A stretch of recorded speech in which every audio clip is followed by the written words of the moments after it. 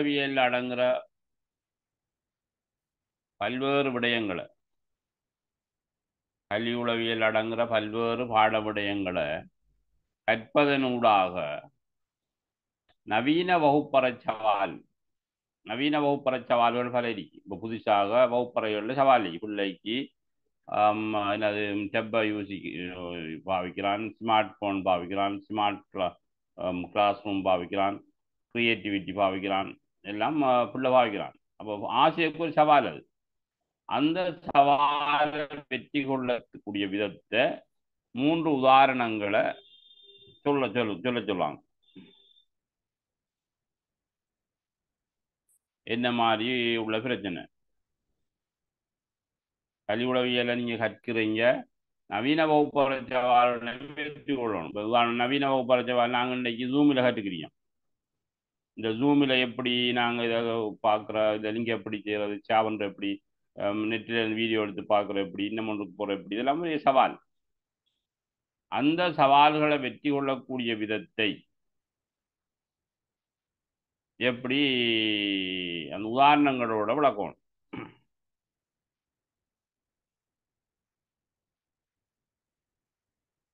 ஒன்று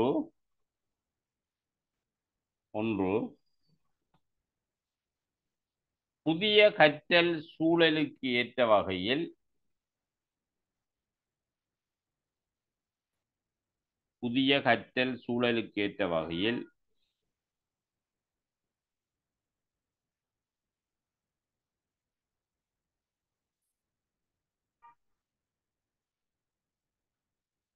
கற்றல் கற்பித்தல் சாதனங்களை பயன்படுத்தும் திறனை பெற்றிருத்தல்.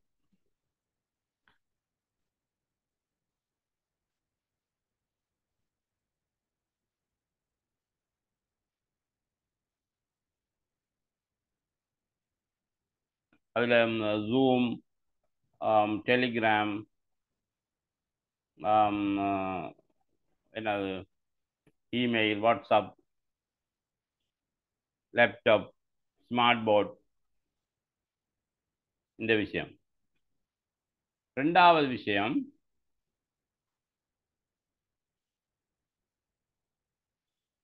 இருபத்தி 1ஆம் நூற்றாண்டு கற்றல் திறன்களை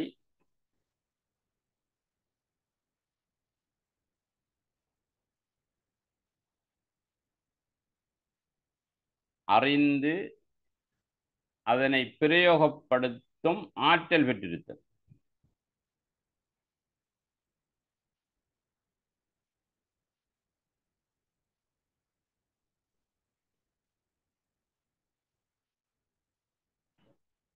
இருபத்தோராம் நூற்றாண்டு திறன்கள் யாருக்கு தெரியும்?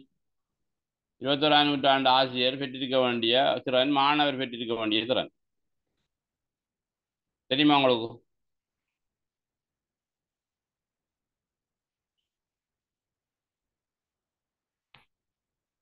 தெரியுமா யாருக்காவது?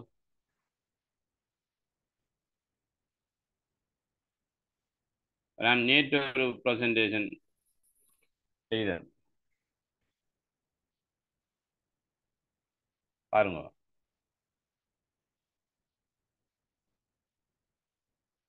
ஆஹ் 19ஆம் தேதி செய்தேன். 20th century of education challenges. இந்த காலேஜ் எஜுகேஷனுக்கு வந்துக்கிற புதிய பிள்ளைகளுக்கு செய்த 21ஆம் நூற்றாண்டு டீச்சர் இவ்வளவுத்திலையும் ஆற்றல் இருக்கணும். இதை எழுதிக்கொள்ளுங்க. 21st century சமன் 3R 4C 3 சக 3L சக 2C. இது உலகத்திலையும் ஆற்றல் பெற்றிக்கணும். மாணவரும் ஆற்றல் பெற்றிக்கணும், ஆசிரியரும் ஆற்றல் பெற்றிக்கணும். ஆசிரியர் ஃபர்ஸ்ட் ஆற்றல் பெற்று மாணவன் ஆற்றல் குறை வைக்கணும். என்ன 3R சொன்னா? 3R reading, writing, arithmetic. இது பொதுவானது. வாசிக்கிறது, எழுதுறது, கணிதம். இது நாங்கள் மரபு ரீதியாக செஞ்சுட்டு வரோம். இப்போ மீண்டும் சொல்கிறார்கள் 4C communication, collaboration, critical thinking, creativity. வளம் இருக்கணும். அதே மாதிரி 3L இருக்கணும். 3L learning skill. அது லேர்னிங் ஸ்கில்னு சொல்றது இங்க 4C. Literacy skill. Literacy ஸ்கில்ல IMT உங்களுக்கு தெரியும். Media literacy, technology literacy, informational literacy. இது இருக்கணும். மூன்றாவது L life skill. Philips flexibility, leadership, productivity, initiative, social skill. இவ்வளவும் லைஃப் ஸ்கில். அப்போ 3L வந்து learning skill, literacy skill, life skill. Social skill தெரிய வேணும். லீடர்ஷிப், LEADR, கம்யூனிகேஷன், கொலபரேஷன், எம்பத்தி, group work, hearing. ஒரு ஆள் சொல்லத்தை கேட்கிறது, ஹியரிங். சேர்ந்து வேலை செய்கிறது. எம்பத்தி ஒத்துணர்றது. கொலபரேஷன் கூட்டு பரிமாறுறது. கம்யூனிகேஷன் கலந்துரையாடுறது. லீடர்ஷிப் தலைமைத்துவம். அதே போல 2C character citizenship. Character citizenship இவ்வளவும் 21st செஞ்சுரி வகுப்பறையில் உங்களுக்கு தெரிஞ்சிருக்கும். இது ஒரு சவால். இப்போ சில ரீடிங் செய்ய தெரியும், ரைட்டிங் தெரியும், கணிதம் தெரியும், ஓகே. கம்யூனிகேஷன் செய்ய தெரியாது, கொலபரேஷன் செய்ய தெரியாது, கிரிட்டிக்கல் திங்கிங் தெரியாது, கிரியேட்டிவிட்டி தெரியாது. லேர்னிங் ஸ்கில், லிட்டரசி சில மீடியா இயக்க இயலாது, டெக்னாலஜி அறிவில்லை, இன்ஃபர்மேஷனல் லிட்டரசி இல்லை, சில ஃப்ளெக்சிபிள் இல்லை, லீடர்ஷிப் இல்லை, ப்ரொடக்டிவிட்டி இல்லை, இனிஷியேட்டிவ் இல்லை, சோசியல் ஸ்கில் இல்லை. அப்போ நாங்கள் இந்த கற்றல் என்னது வெளியிட்டீங்களா? இவ்வளோ வெளியிட்டீங்களா? இதை நீங்கள் முன்ன அறிஞ்சிருக்கிறீங்களா? முதல்ல அறிஞ்சிருக்கிறீங்களா இந்த ஃபார்முலா 21st செஞ்சுரி எஜுகேஷன்? இல்லை சார். வெளியே கொள்ளுங்க. மற்றாக்களுக்கும் சொல்லுங்க, மற்ற டீச்சர்ஸுக்கும். இது சரியாக வகுப்பறைக்குள்ள கஷ்டம்.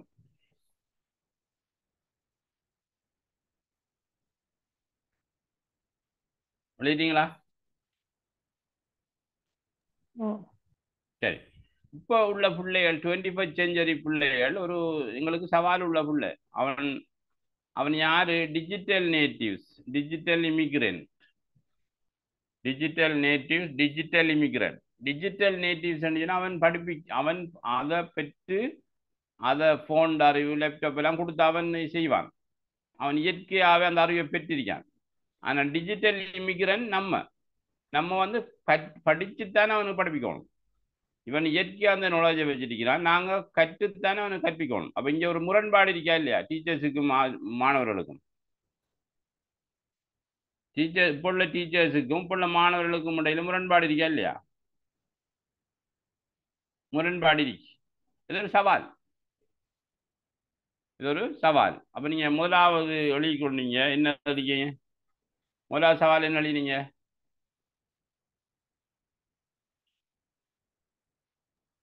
புதிய கற்றல் சூழலுக்கு ஏற்ப. ஆ, புதிய சூழலுக்கு ஏற்ப கற்பித்தல் சாதனங்களை பயன்படுத்தும் திறனை பெற்றிருத்தல். ஓகே. ரெண்டாவது 21ஆம்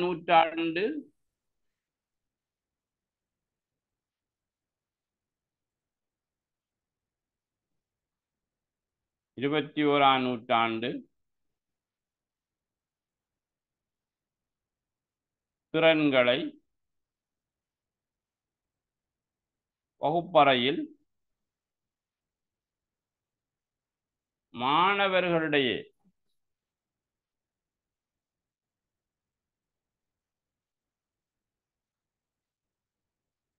செயற்படுத்துவதற்கு போதிய அறிவினை பெற்றிருத்தல்.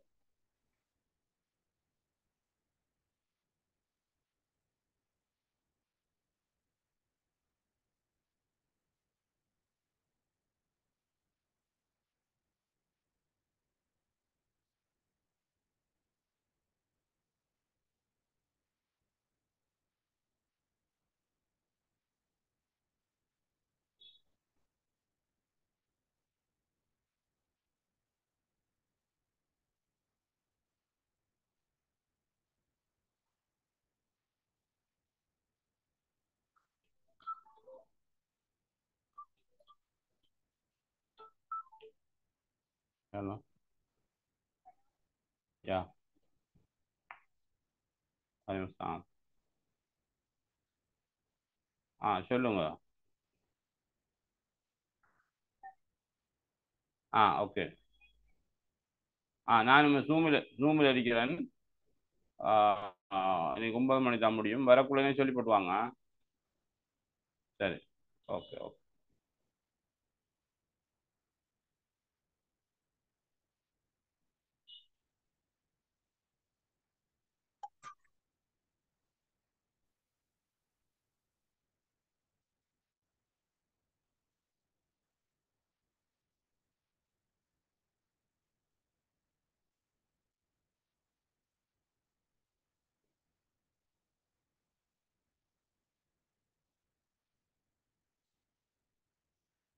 ஓகே. அது தெரியுதா பிள்ளைகள்? ஸ்க்ரீன் தெரியுதா?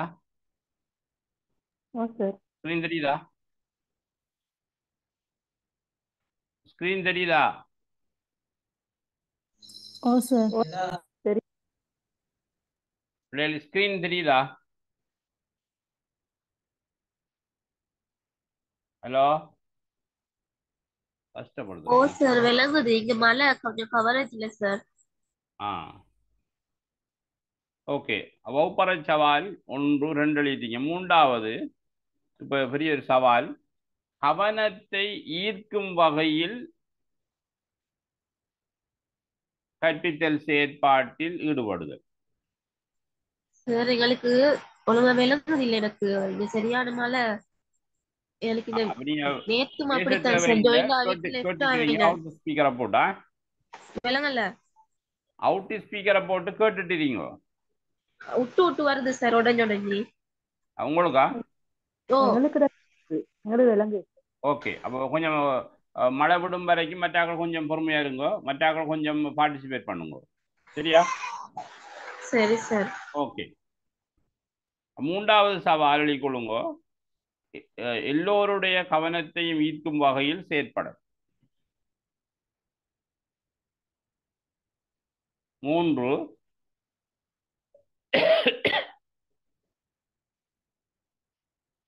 மாணவர்களின்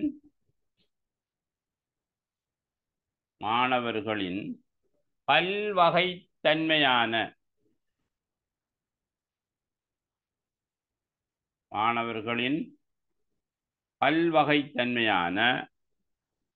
உடல், உள,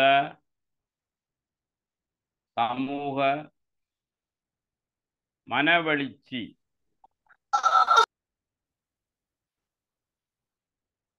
உடல், உள, சமூக, மனவெழுச்சி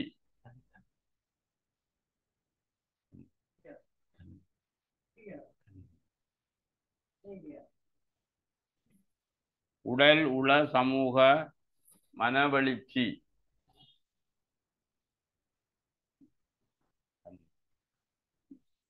உடல், உள, சமூக, மனவெழுச்சி பல்வகைமைத்தன்மையை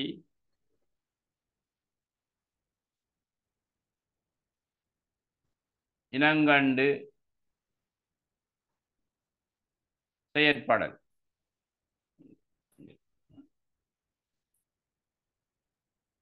ஓகே. முதலாம் கேள்வி உங்களுக்கு செய்யறதுல என்ன மாதிரி நாலேஜ், போதிய நாலேஜ் இருக்குதானே? சார் செய்யணும் சார். எப்படி கேள்வியோண்டு வந்தா நாங்க எத்தனை வேர்ட்ஸ் நப்பிக்கிறோம், இதை எப்படி ஆன்சரை மட்டும் எழுதினா ஓகே. ஓகே. இப்போ நீங்க என்ன செய்ய முடியும்னா, இப்போ பாருங்க, இந்த கேள்விக்கு மேலே பாருங்க, ஒவ்வொரு வினாவினதும் 1 2 3 ஆகிய பகுதிகளின் சரியான விடைகளுக்கு முறையே 2 4 6 என்றவாறு புள்ளி வழங்கப்படும். முதலாம் கேள்விக்கு 2 புள்ளி, 2ஆம் கேள்விக்கு 4 புள்ளி, 3ஆம் கேள்விக்கு 6 புள்ளி. அப்போ நீங்கள் முதலாவது எழுதினத்தை விட அதிகமான விஷயம் 2ஆம் வினாக்கு எழுத வேணும். 2வது எழுதின விஷயத்தை விட 3வது கேள்விக்கு அதிகமாக எழுதணும். முதலாவதுக்கு நீங்கள் பாயிண்ட்ஸ் ஃபார்மில் கொடுக்கலாம். 2ஆம் வினாவுக்கு கொடுத்த பாயிண்ட்ஸ் ஃபார்மை விளக்கணும். 3வது கொடுத்த பாயிண்ட்ஸ் ஃபார்மை விளக்கி உதாரணங்களோட விளக்கணும். சரியா? சார் இதுல முதலாவது கேள்விக்கு என்னன்னு கொஞ்சம் சொல்லுமா சார்? நான் லேட் ஆகி தான் ஜாயின் பண்ணேன். முதலாம் கேள்வி முதலாம் கேள்விக்கு என்ன வரும்? முதலாங்களுக்கு நான் சொன்னேனே கல்வி உளவியல் சாதாரண உளவியலிருந்து எவ்வாறு வேறுபடுகிறது என்ற வினாவை நான் சிம்பிளா சொன்னேன். கல்வி உளவியலால் ஏற்படுற பிரயோசனம் அதை நீங்க சொன்னீங்கன்னா அதுதான் சாதாரண மற்ற உளவியல் சாதாரண உளவியல் இருந்து டிஃபரெண்ட் ஆகுது. என்னது கற்றல் கற்பித்தலுக்கு எப்படி பயன்படுத்தலாம்னு எங்களுக்கு தெரிய வேணும், தெரியுது. எப்படி பிள்ளைகளை ஊக்குவிக்கிறது, எப்படி கணிப்பீடு செய்கிறது, எப்படி மாணவர்களை விளங்கிக் கொள்வது, எப்படி கற்றல் பிரச்சனைகளை கற்றல் கற்பித்தல் பிரச்சனைகளை தீர்க்கிறது. இது கல்வி உளவியலால தான் எங்களுக்கு உதவி தவிர எனிமல் சைக்காலஜி மிருக உளவியலால் எங்களுக்கு விளங்குமா? மிருக உளவியலால இல்ல. அல்லது இண்டஸ்ட்ரியல் உளவியலால விளங்குமா? விளங்காது. ஓகே, ரெண்டாம் வினாவை பாருங்க. ரைட், ரெண்டாம் வினாவில் மேல உங்களுக்கு இருக்கிற அந்த 3 வரிகளும் உங்களோட விஷயத்தை ஞாபகப்படுத்த தந்திக்கிறான். ரெண்டாம் வினாவை வாசிங்க.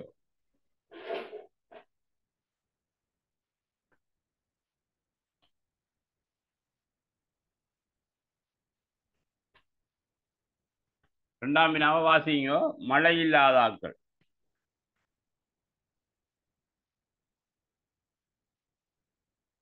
எந்தெந்த ஏரியாவில் மழை பெய்யுது?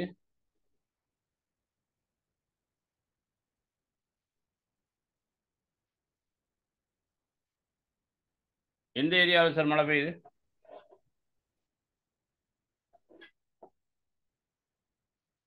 மழை பெய்யுற ஏரியா சொல்லுங்க. கேகோல். கேகோல் தவிர பெய்யாதவங்க கொஞ்சம் வாசிங்களேன் ரெண்டாம் வினாவை. பிள்ளை பருவத்திலிருந்து முதிர்ந்த பருவத்திற்கு மாற்றம் அடைதல், கால எல்லை, கட்டிலமை பருவ மாற்றம், கட்டிலை பருவமாகும். கட்டிலமை பருவத்தில் பல தனியார் வேறுபாடுகள் காணப்படுவதனால் அதனை தனி ஒரு தொகுதியாக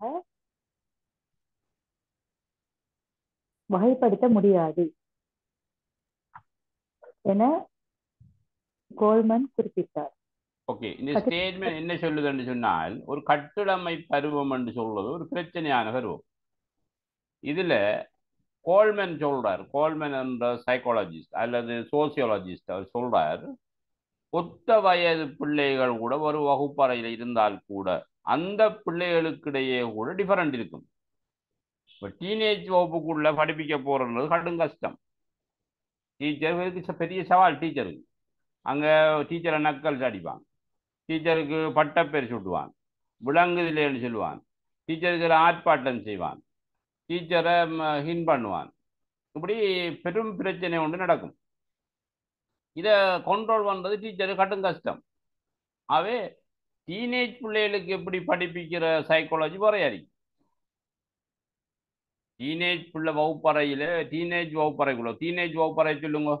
கிரேட் 8, கிரேட் 9, 10, 11, பொதுவாக ஒரு 8ஆம் ஆண்டுக்கு பிறகு உள்ள அவ்வளவும் டீனேஜ் பிள்ளைகள். அதுலேயும் இந்த O லெவல் A லெவல் பிள்ளைகளுக்கு கற்பிக்கிறது கட்டும் சிரமம். ஏன்னா கட்டிலமை பருவம். இப்போ கேட்குறாங்க கேள்வி, முதலாங்களி வாசிங்கோ.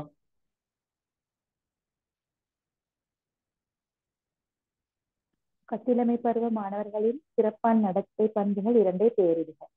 கட்டிலமை பருவ மாணவன் நடத்த பண்பு உங்களுக்கு தெரிஞ்சால்தானே அவனுக்கு எப்படி கற்பிக்கணும் என்று தெரியும்.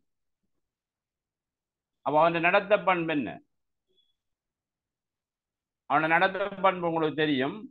அவன் கவர்ச்சிகரமாக கற்பிக்கணும் என்று விரும்புகிறவன். நல்ல கவர்ச்சியாக படிப்பிக்கணும். அங்கே டேபிளில் இருந்துட்டு கதை சொல்லிக்கு இருந்தா அவனுக்கு அதெல்லாம் பிடிக்காது, குழப்புவான். நல்லா அவனை கவர்ச்சியா எதிர்ப்பால் இருக்கணும். எதிர்ப்பால் கவர்ச்சி இருக்கும். ஆணும் பெண்ணும் இருக்கிற வகுப்பறையா இருக்கும். ஆணும் பெண்ணும் வகுப்பறையா இருந்தால் ஆண்கள்கிட்ட கேள்வி கூட பெண்களுக்கு முன்னுக்கு நாம சொல்ல போறோம். அப்போ நாம் கொஞ்சம் சொல்லணும், ரெடி பண்ணிட்டு வரணும், படிக்கணும் என்றெல்லாம் ரெடியோட வருவான். பெண்கள்கிட்ட இருக்கிற நேரம் ஆண்களுக்கு முன்னுக்கு நம்ம கேள்வி வைப்பா டீச்சர், அப்போ நாங்கள் கொஞ்சம் சரியா போகணும் என்று இருப்பான். மற்றது அவங்களோட சுத்தம். ஆண்களுக்கு முன்னுக்கு போறேன்னு சொல்லி பெண்கள் சுத்தமா வருவாங்க, பெண்களுக்கு முன்னுக்கு ஆண்கள் கேட்கப்படணும், ஆண்கள் சுத்தமா வருவாங்க. இதெல்லாம் அங்க இருக்கிற சிறப்பான நடத்தைகள்.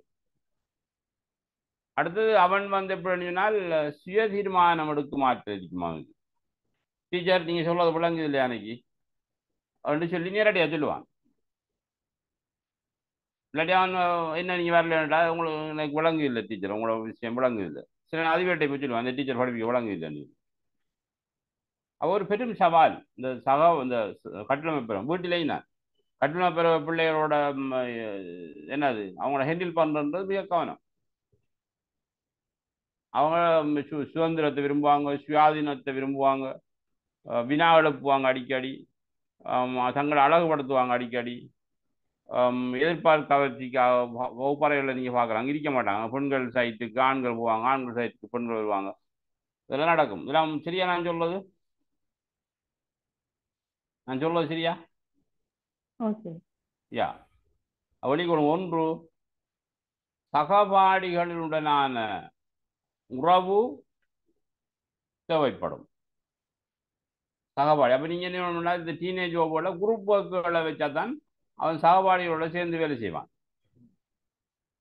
சகபாடிகளுடனான உறவு தேவைப்படும். 2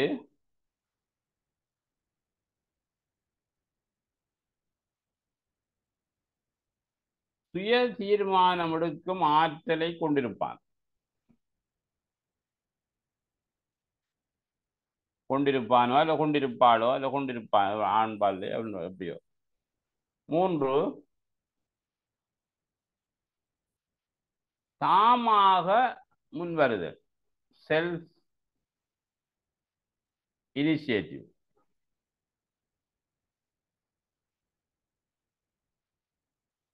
4 வினா எழுப்பும் ஆற்றல், அடிக்கடி கொஸ்டின் பண்ணுவான்.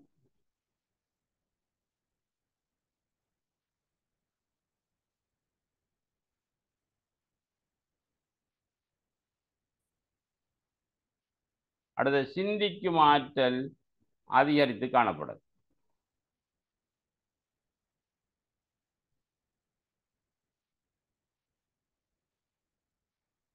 பாருங்க, முதலாம் கேள்வியோட நாம சிம்பிளா விளங்கிட்டோம்னா 2ஆம் கேள்விக்கு சிம்பிளா விட எழுதலாம். 2ஆம் கேள்வி வாசிங்க. 2ஆம் கேள்வி மேற்படி பருவமானவரின் நடத்தையில் செல்வாக்கு செலுத்தும் சமூக காரணிகள் 2ஐ குறிப்பிட்டு சுருக்கமாக விளக்குக. இப்போ நீங்கள் உங்களோட வீட்டை யோசிங்க. வீட்டில் டீனேஜ் பிள்ளை ஆணோ பெண்ணோ இருக்கி அவங்க நடத்த பண்பு உங்களுக்கு தெரியும். இப்போ நடத்த பண்பு, இப்போ இந்த நடத்த பண்பில் செல்வாக்கு செலுத்துகிற காரணி சமூக காரணி. இப்போ மிக முக்கியமாக ஒன்று சொல்லலாம், என்னது? போன். முதலாக போன் அவங்களோட நடத்தையில செல்வாக்கு செலுத்துகிறது. சமூக காரணி அந்த மாணவன் நடத்தையில செல்வாக்கு செலுத்துகிற சமூக காரணியில் ஒன்று இந்த ஊடகம் மீடியா. என்னது? வாட்ஸ்அப், ஃபேஸ்புக், இது செல்வாக்கு செலுத்து. 2 ஒத்த வயது குழு, அவன்ட ஒத்த வயது ஃப்ரெண்ட்ஸ், அவனை விட்டு விலக்குறன்ற கடும் கஷ்டம். அதில் நல்லவனும் இருப்பான், கூடாதவனும் இருப்பான். 3 பாடசாலை. 4 குடும்பம்.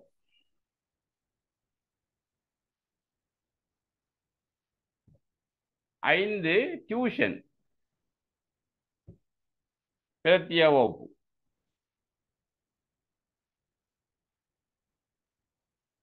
6 சமய நிறுவனம்.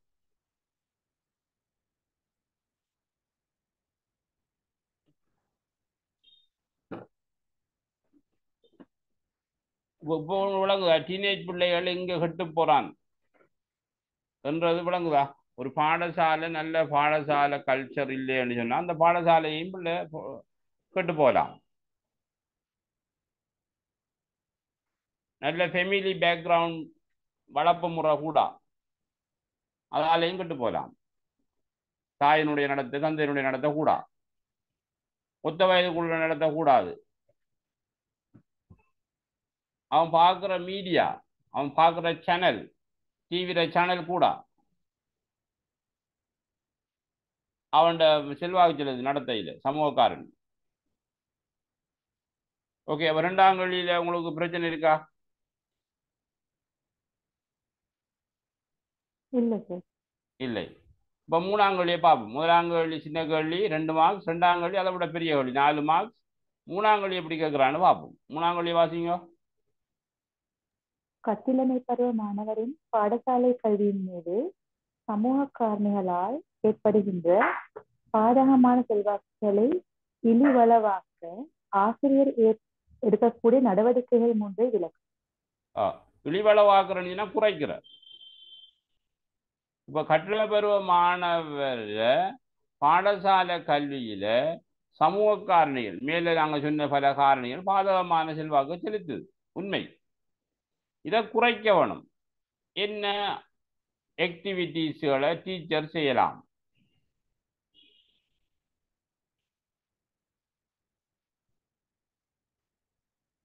டீச்சர் எடுக்கக்கூடிய நடவடிக்கை என்ன?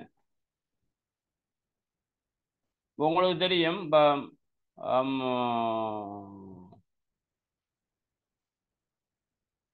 என்ன, இப்போ டீச்சர்ஸ் டே அடிக்கடி போச்சு போன வீக். ஆனால் சில பாடசாலைகளில் டீச்சர்ஸ் நடந்து கொண்ட முறை சரியா? டீச்சர்ஸ் அவங்க மாணவர்களுக்கு காட்டின மாதிரிகள் ஓகேயா?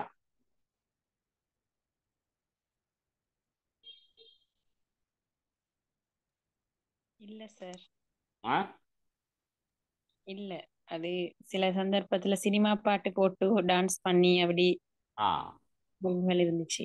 யா. அப்ப பாருங்க, டீச்சர் முன்மாதிரி பிழைச்சால் மாணவன் என்ன செய்வான்? பாடசாலையில் பிழைப்பான். அதையே பின்பற்ற பார்ப்பான். அதே பின்பற்றப்பட்டு ஆசிரியர் செய்கிறார். அப்போ ஆசிரியர் எடுக்கக்கூடிய முதலாவது விஷயம் என்ன சொன்னால், வெளிக்கொள்ளும் ஒன்று ஆசிரியரின் முன்மாதிரித்துவம். ஆசிரியரின் முன்மாதிரித்துவம். 2,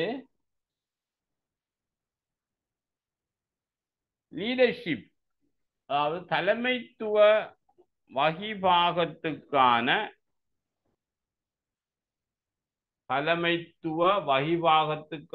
சந்தர்ப்பங்களை மாணவர்களுக்கு வழங்குதல். Monitor, prefect, cadet, சாரணியம், first eight என்று சொல்லி வேலைகளை பிள்ளைகளுக்கு கொடுக்க வேணும்.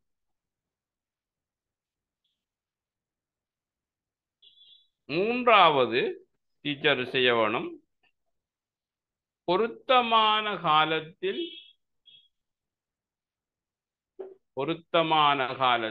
பொருத்தமான வழிகாட்டல்களை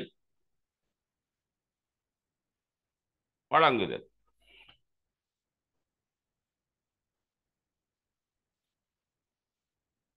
உதாரணம், தொழில் வழிகாட்டல் ஆலோசனை. 2, பாடத்தெரிவு வழிகாட்டல் ஆலோசனை.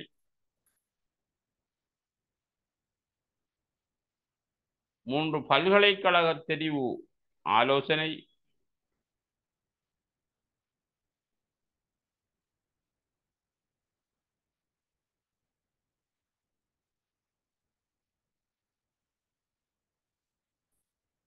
உயர்கல்வி நிறுவனங்கள் பற்றிய ஆலோசனை வழிகாட்டல்.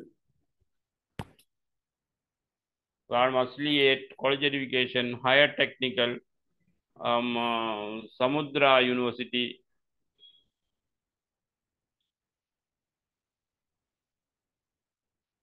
Technology university.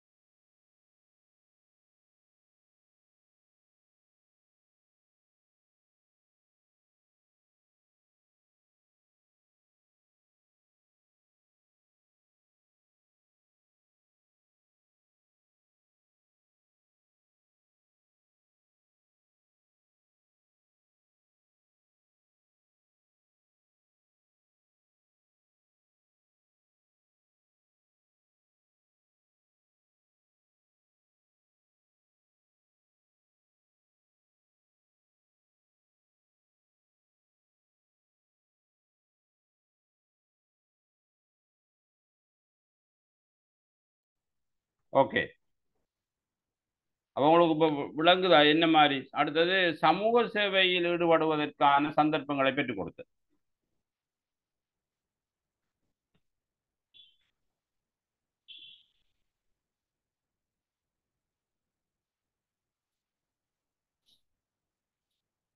சரியா? இப்போ நான் பாருங்க, ஒரு வீட்டுக்கு போனேன் போன மாதம். அங்கே ஏ லெவல் படிக்கிற பிள்ளைக்கு வாப்பா சோட்டிஸ் வாங்க போகிறார் சாப்பிட்றதுக்கு, சாப்பாட்டுக்கு ஈவினிங் கொடுக்கறதுக்கு ஷார்டிட்ஸ் வாங்குறதுக்கு வாப்பா போகிறார். அப்போ நான் யோசிச்சேன், அப்போ டீனேஜ் படிக்கணும் இல்லை, ஏ லெவல் படிக்கிறாங்க, காசை கொடுத்தா வாங்கிட்டு வருவான் தானே என்று நீங்கள் யோசிச்சீங்களா? ஆனால் அவர் பிள்ளைகிட்ட காசு கொடுக்கல.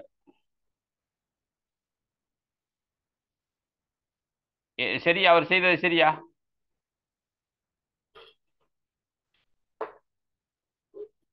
அவர் செய்தது சரியா? சரி சார். ஏன்? ஏன்னா அந்த வயதுல இந்த அது பணத்துல வேண்டிய செய்யலும் அவருக்கு ஒரு யோசனை ஒரு வெரி குட். அங்கே அவன்கிட்ட காசு கொடுத்தால் அவன் சாப்பிட்டுன்னு தான் சொல்லுவான், ஆனால் போனுக்கு ரீலோட் பண்ணுவான். அல்லது நண்பர்களோடு சேர்ந்து என்ன வேறு உணவுகளை சாப்பிடலாம், அதாவது பிரச்சனையாக்கக்கூடிய உணவுகளை சாப்பிடலாம், அல்லது பாக்கு என்று சொல்லுகின்ற புதிய பாக்கு வகைகளை சாப்பிடலாம். அப்போ பெற்றார் பிள்ளை வளர்ப்பில் டீனேஜ் பிள்ளைகளை வழிபடத்துல சில இடங்கள்ல கவனம் மறிக்கிறாங்க. ஆனால் சில பேர் இந்தாங்கம்மா காசு 500 ரூபா, நீங்கள் வாங்கிட்டு வந்து சாப்பிடுங்க என்று கொடுக்குறோம். அப்போ இதே மாதிரி தான் ஸ்கூல்லையும் மிச்சம் கவனமாக இருக்கணும். டீச்சர்ஸ் வீட்டிலிருந்து பிள்ளைய பாடசாலைக்கு ஒப்படைக்குள்ள பாடசாலைக்கு டீச்சர்ஸ் பொறுப்புள்ளவர்களாக இருக்கணும். சரி, இப்போ நாங்கள் இன்றைக்கு என்னது காலேஜ் எஜுகேஷனில் நவராத்திரி தின விழா கொண்டாடினாங்க. யாரு? சைவம் சமய பிள்ளைகள். அப்போ அது அவங்கள்ட்ட தான் நாங்கள் சல்லியை கொடுத்தோம். 1,00,000 1,50,000 ரூபா காசை கொடுத்து நீங்கள் உங்களோட இந்த வழிபாட்டை செய்து நீங்கள் ஃபங்க்ஷன் செய்து நீங்கள் என்னது மரக்கறி பிரியாணி எல்லாம் சமைச்சாங்கண்டே, அவங்களே சமைச்சாங்க. அப்போ அவங்கள்ட்ட அந்த லீடர்ஷிப்பை கொடுக்குற, அவங்க தான் பொருள் வாங்குற, அவங்க தான் கணக்கு பார்க்குற, எல்லாத்தையும் செய்யலாமன்னா அவங்க தான் தீர்மானிக்கிற. அப்போ எல்லாத்தையும் அவங்க சோல்வ் பண்ணி எல்லாம் 3 நாளாக அவங்க அவங்களோட விஷயங்களை செய்து இன்றைக்கு முடித்தாங்க. அப்போ இது ஒரு தலைமைத்துவ ஆற்றலா இல்லையா? நாளண்டைக்கு மீலாத்து விழா கொண்டாடுறதுக்கு முஸ்லீம் பிள்ளைகள்கிட்ட காசை கொடுத்து அவங்க நீங்கள் கொண்டாடுங்க, எப்படி கொண்டாடுறன்ற விஷயங்களை அவங்க செய்து அவங்க உணவு கூட்டு ஃபங்க்ஷன் செட் பண்ணி மௌலவியை கூப்பிட்டு எல்லாம் அவங்க செய்வாங்க. அப்போ நாங்கள் எல்லாம் செய்யக்கூடாது, அவங்கள்ட்ட கொடுக்கணும். இந்த என்னது இப்போ பயிற்சி நிறுவனங்கள்ல அவங்க தான் அதை பார்க்க வேணும், பிள்ளைகள் தான் கொடுத்தா அவங்க செய்வாங்க, சின்ன பிள்ளைகள் இல்லை. ஓகே, அப்போ 3ஆம் கேள்வி பாருங்க, 1ஆம் கேள்வி 2ஆம் கேள்வியோட தொடர்பு, 2ஆம் கேள்வி 3ஆம் கேள்வியோட தொடர்பு. உண்மையாகவே ஒன்றோடு ஒன்று தொடர்பட்டிருக்கிற இந்த விஷயத்தை நீங்கள் சரியா லிங்க் பண்ணிட்டு போகக்குள்ள கேள்விக்கு விட எழுதுறது லேசா இருக்கா இல்லையா? லேசா இல்லையா? ஓகே, 3ஆம் கேள்வியை பார்ப்போம். 3ஆம் கேள்வியை வாசிங்கோ.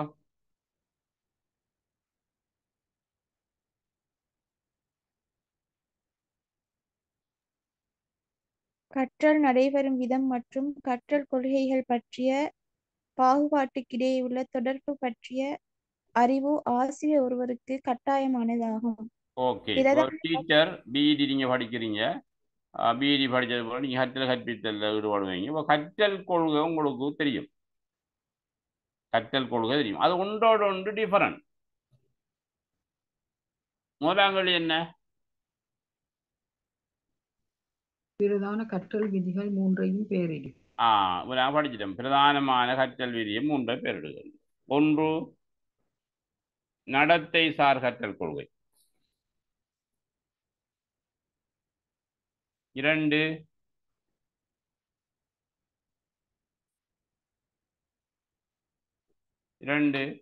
அறிதல் சார் கற்றல் கொள்கை,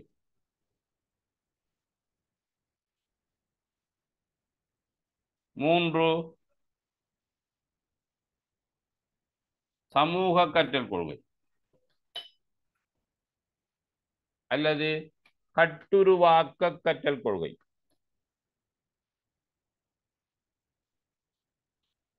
கட்டுருவாக்க கற்றல் கொள்கை.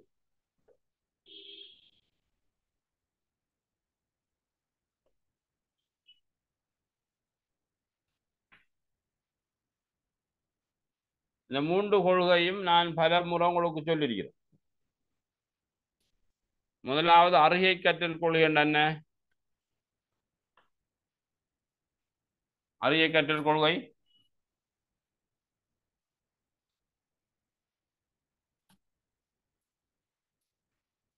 அறிவில நாங்கள் என்ன படிக்கிறோம்? அறிவு கற்றல் கொள்கை. இது அறிவு கற்றல் கொள்கை என்ன? நாங்கள் நாலேஜில் மாற்றத்தை ஏற்படுத்துகிறோம். படித்து படித்து படித்து மாற்றத்தை ஏற்படுத்துகிறோம் நாலேஜில். நடத்தை சார் கற்றல் கொள்கைன்னு சொல்வது பிஹேவியரல் சேஞ்ச், நடத்தை மாற்றம். உதாரணமாக நீங்கள் ஒரு தொழில்நுட்ப கல்லூரிக்கு போனால் அங்கே உங்களை என்னது மோட்டார் பைக் ரிப்பேர், என்னது பிளம்பிங், மேசன், காப்பன்ட்ரி, இவைகளில் உங்களுக்கு பிஹேவியர் சேஞ்ச், நடத்த மாற்றத்தை ஏற்படுத்தும். இப்போ நீங்கள் பிரிட்டிஷ் கவுன்சிலுக்கு இங்கிலீஷ் படிக்க போனால் அவன் இங்கிலீஷை பேசி தானே அனுப்புவான், அவங்க பேச வைப்பான். மூன்றாவது விதி சமூக கற்றல் கொள்கை, கட்டுருவாக கற்றல் கொள்கை. சமூக கற்றல் கொள்கை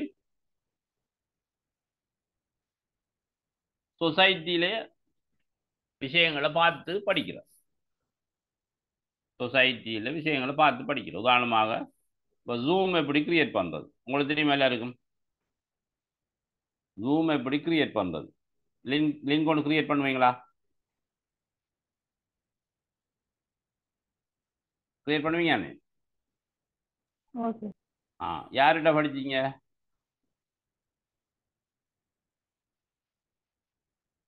சமூகத்துல. யார்கிட்ட? சமூகம்.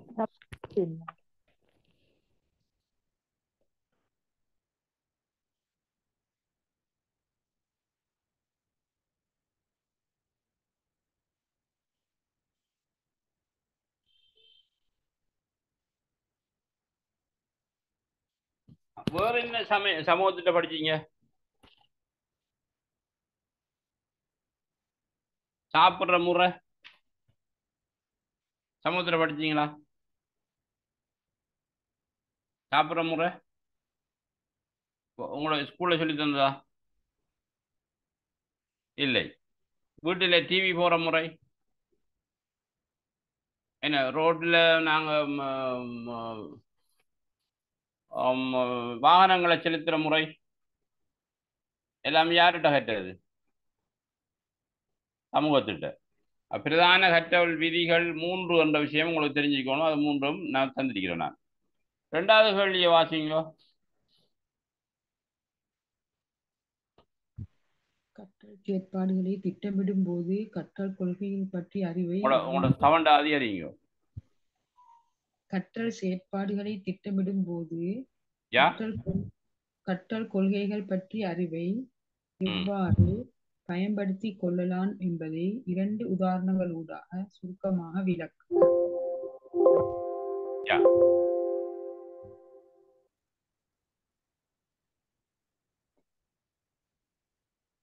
சரி.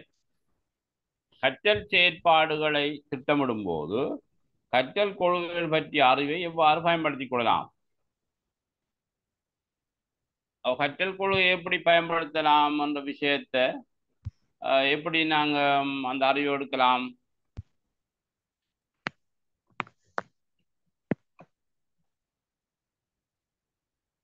கற்றல் கொள்கைகள் எங்களுக்கு சொல்லித்தாரது என்ன என்று கேட்டால், ஒன்றொலை கொள்ளுங்கோ, இலகுவில் இருந்து எவ்வாறு கடினமான விடயங்களை கற்பிப்பது என்பது பற்றி. இலகுவான விடயங்களில் இருந்து கடினமான விடயங்களை எவ்வாறு கற்பிப்பது என்பது பற்றிய அறிவு கற்றல் கொள்கையிலிருந்து கிடைக்கிறது. ஒன்று. 2,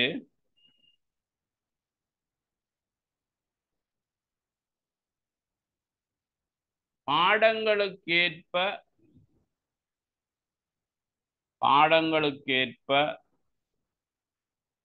பொருத்தமான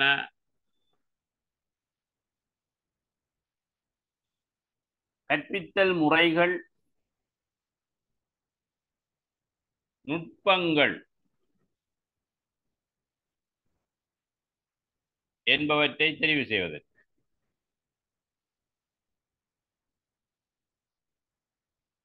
மூன்று,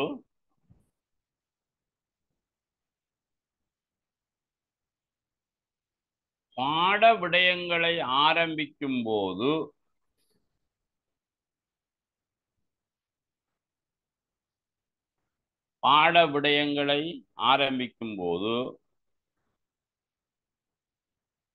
பாட ஆரம்பம் அல்லது பாட பிரவேசம் எவ்வாறு செய்வது என்பது பற்றி அறிவதற்கு.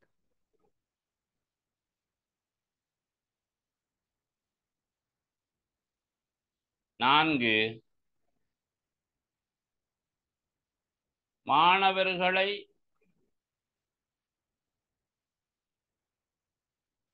எவ்வாறு ஊக்கப்படுத்தலாம், கற்றலில் ஊக்கப்படுத்தலாம்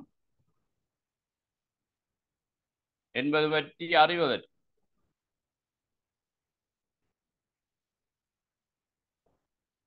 5வது,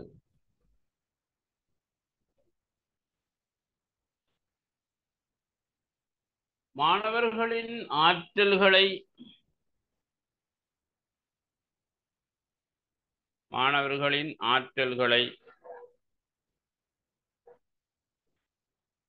எவ்வாறு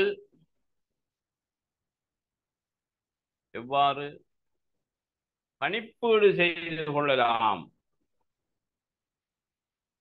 என்பது பற்றி அறிவதற்கு.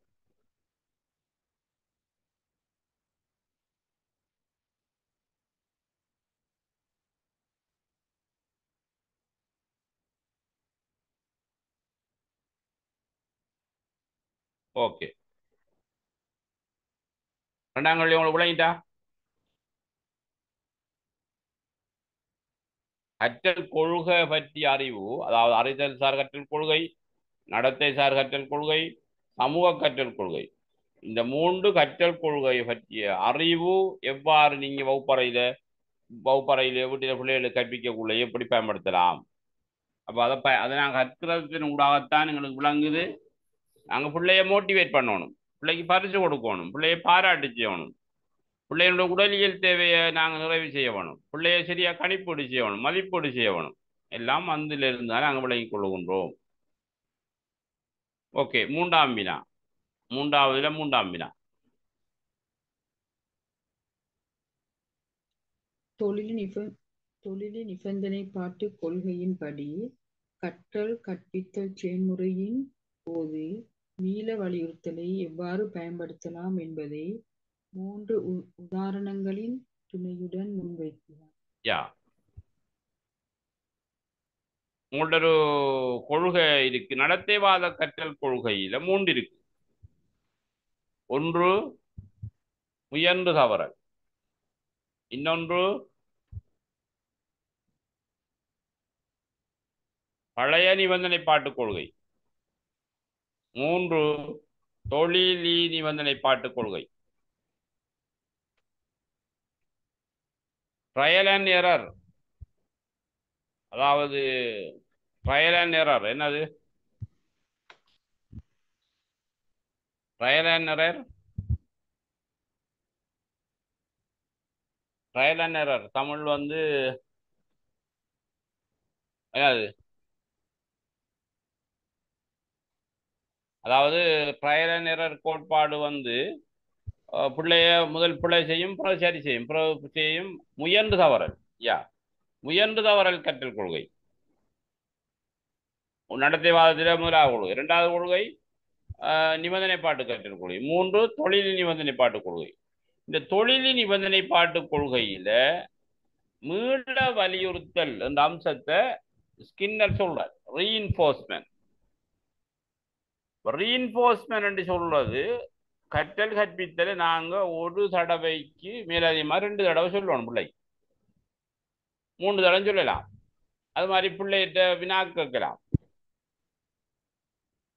அவ ஒரு கற்றல் கற்பித்தல்ல ஒரு தரம் சொல்லத்த மீள வலியுறுத்தல் என்று சொல்லல. 2 தரம் சொல்றது மீள வலியுறுத்தல், ரீஇன்போர்ஸ்மெண்ட். ஒரு பிள்ளை உணவு கேக்குது, தாயிட்ட அம்மா சாப்பாடு கேக்குது, அம்மா கவனிக்கல. இப்போ மீண்டும் பிள்ளை ஒரு 2 நிமிஷத்துக்கு பிறகு சொல்லு, அம்மா பசிக்குது எனக்கு சரியா சொன்னோன்னா அம்மாவுக்கு என்ன நடக்கும்? கொஞ்சம் கவனம் கூட போகுது. அப்பவும் அம்மா கொஞ்சம் விரைவாக நான் தாரேன்னு சொல்லலாம். 3வது தரம் பிள்ளை அம்மா பசிக்குது குறிக்காத்தாங்க சாப்பாடு, என்ன வயிறு நோவுதுலாம் சொன்னோன்னே குயிக்காட்டி அம்மா கொடுக்குறான்.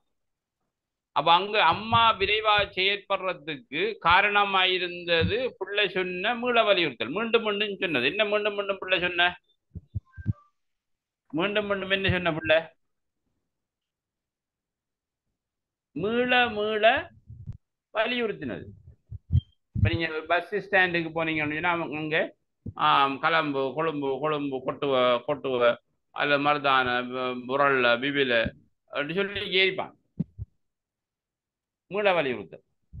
ஒரு ஒரு மார்க்கெட்டுக்கு போனோம்னா கிலோ 500 ரூபா, கிலோ 500 ரூபா, கிலோ 500 ரூபா, கிலோ 500 ரூபான்னு சொல்லி கேட்பான். அப்ப மீள வலியுறுத்தல் ஒரு இடத்துக்கு முக்கியமா இல்லையா? இருக்கிறீங்களா? மீள வலியுறுத்தல் கற்றல் கற்பித்தல் முக்கியமா இல்லையா? முக்கியம் சார். முக்கியம். அதிலையும் இந்த தொழில் நிபந்தனைப்பாட்டு கொள்கையில் ஸ்கின்னர் மீள வலியுறுத்தலை எப்படி பயன்படுத்தணும்னு சொல்றார். ஒரு பிள்ளைக்கு வீட்டுல எனி டைம் படி படி படி படி படி என்றால் என்ன மாதிரி கோபம் வருமா, அன்பு வருமா? கோபம் வருமா, அன்பு வருமா? கோபம் வரும் சார். கோபம் வரும். அப்ப நாங்க என்ன செய்யணும்? அதுக்கு ஒரு சொல்றதுக்கு அளவிரிக்கு. அளவு ஒரு 1 ஹவருக்கு ஒருக்கா அல்ல 2 ஹவருக்கு ஒருக்கா, 1 ஹவருக்கு ஒருக்கா 2 ஹவருக்கு ஒருக்கா நாங்க சொல்லணும்.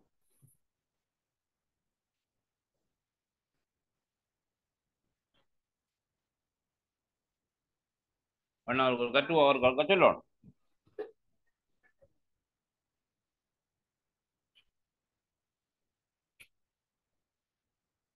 ஒன் ஹவருக்கு ஒருக்கா 2 ஹவருக்கு ஒருக்கா சொல்ல வேணும்.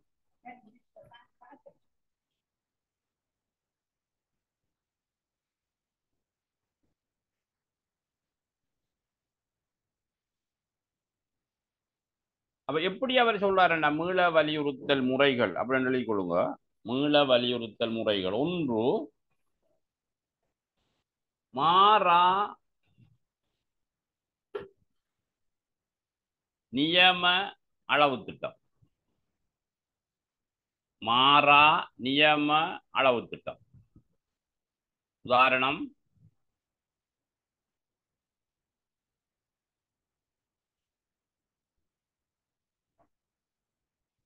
ஒவ்வொரு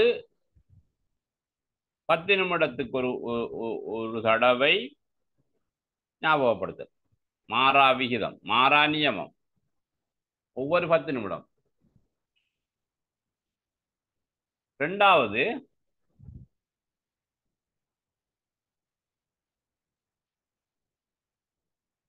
சார் திருப்ப ரிப்பீட் சொல்லுங்க.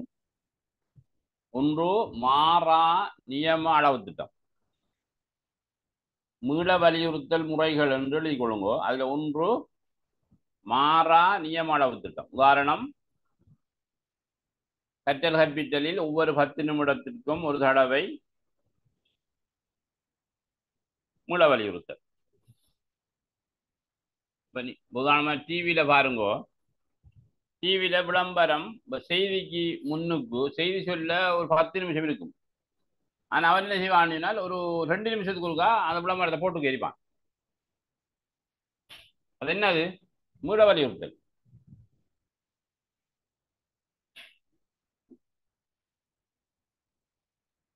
இரண்டாவது, மாறும் நியம அளவு திட்டம்.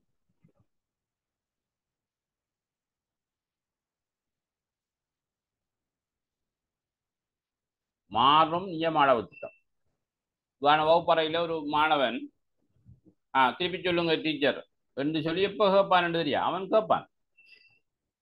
அவன் கேட்குற நேரம் சொல்லணும். இல்லை நான் 10 நிமிஷத்துக்கு ஒருக்கத்தான் உங்களுக்கு சொல்லுவேன் என்று சொல்லி சொல்லப்படா. ஒரு 2வது வழி கொடுங்க, மாறும் நியம அளவு திட்டம். உதாரணம், வகுப்பறையில் மாணவனின் தேவைக்கேற்ப விடயங்களை ஞாபகப்படுத்தல்.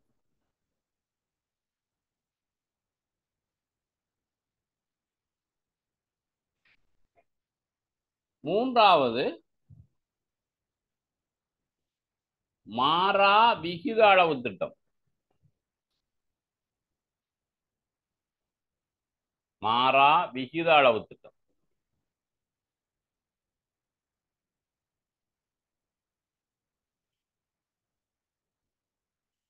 வீதம் வர விகிதம் வர. மாறா விகித அளவு திட்டம் என்று சொல்வது 2 கொண்டு அல்ல 4 கொண்டு அல்ல 10 கொண்டு. உதாரணமாக 10 மாணவன் இருக்கிற இடத்துல 10 மாணவன் இருக்கிற இடத்துல நாம் ஒரு 5 மினிட்ஸுக்கு ஒரு தடவை. மாறும் விகித அளவு திட்டம் என்று சொல்வது பிள்ளைகள தேவைக்கேற்ற மாதிரி அது மாறும். 2 நிமிஷத்துக்கு ஒரு காவம் கேட்பான் ஒருவன், 5 நிமிஷத்துக்கு ஒரு காவம் ஒருவன் கேட்பான், 10 நிமிஷத்துக்கு ஒரு காவம் கேட்பான், சில நேரம் 1 நிமிஷத்துக்கு ஒரு காவம் கேட்பான்.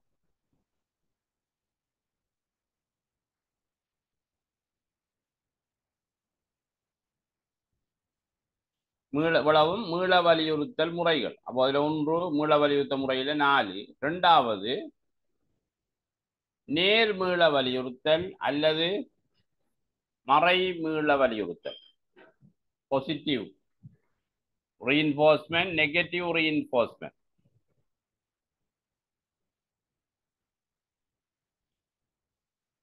பாசிட்டிவ் நேர்மீள வலியுறுத்தல் இருக்கு. இன்னும் ஒன்று மறைமீள வலியுறுத்தல். உதாரணமா பாடசாலையில சில பிள்ளைகளுக்கு இடையில காதல் விவகாரம் நடக்கும்.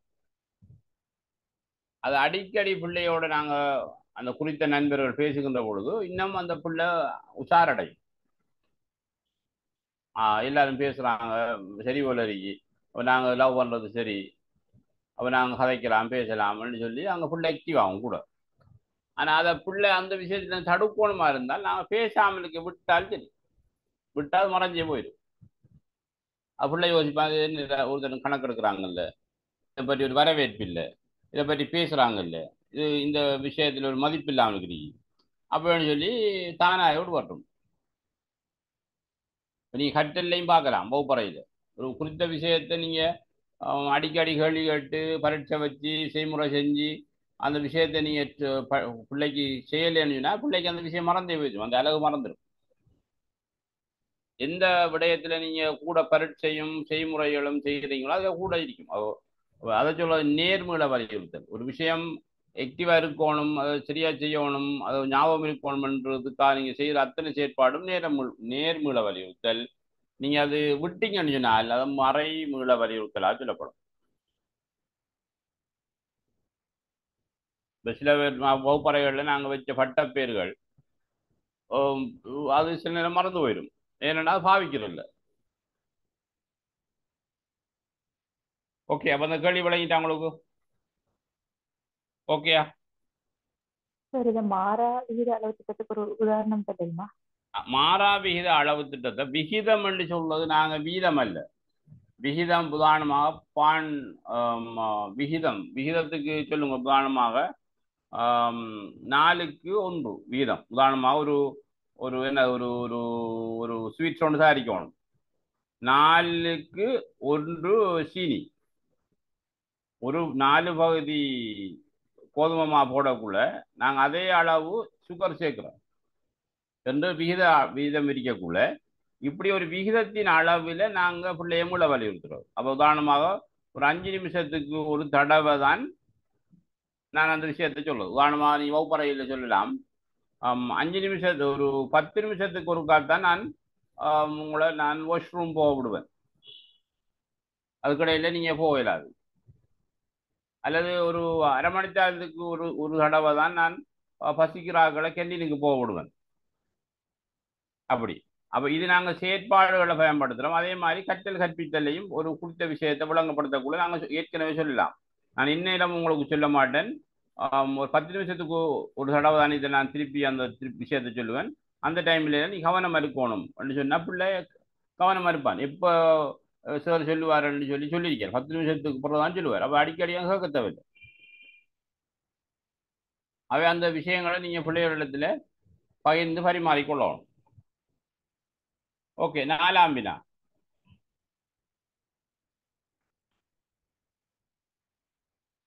Right, 4ஆம் வினா வாசிங்க.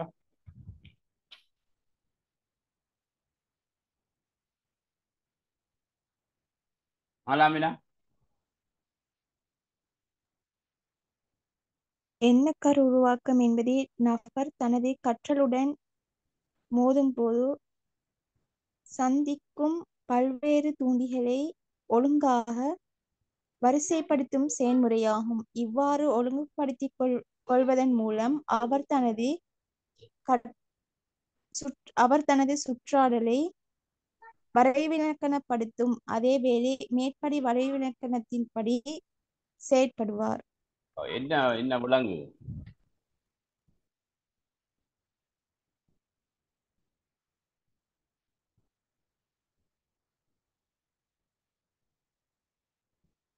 என்னது? எண்ணக்கருவாக்கம். Concept formation. Concept formation. எண்ணக்கரு idea idea idea வர வேணும்னு சொன்னா, புதிய புதிய ஐடியாவெல்லாம் வர வேணும்னு சொன்னா என்ன வேணும்? சுற்றாடலோட நாங்க என்ன செய்யணும்? மோதணும். சுற்றாடலோட மோத வேணும். இப்ப சுற்றாடலோட மோத என்ன நடக்கும்? எண்ணக்கரு அதிகரிக்கும். அதிகரிக்குமா இல்லையா? என்ன மாதிரி உங்களுக்கு சுற்றாடல மோத எண்ணக்கரு அதிகரிச்சிக்கா?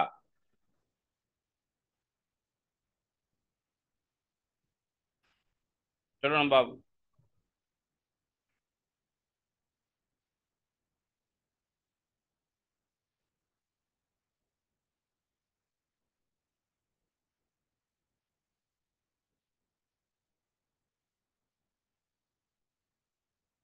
சுற்றாடலோட மோதக்குள்ள எண்ணக்கருவாக்கம் உங்களுக்கு கூடியிருக்கா குறைஞ்சிருக்கா?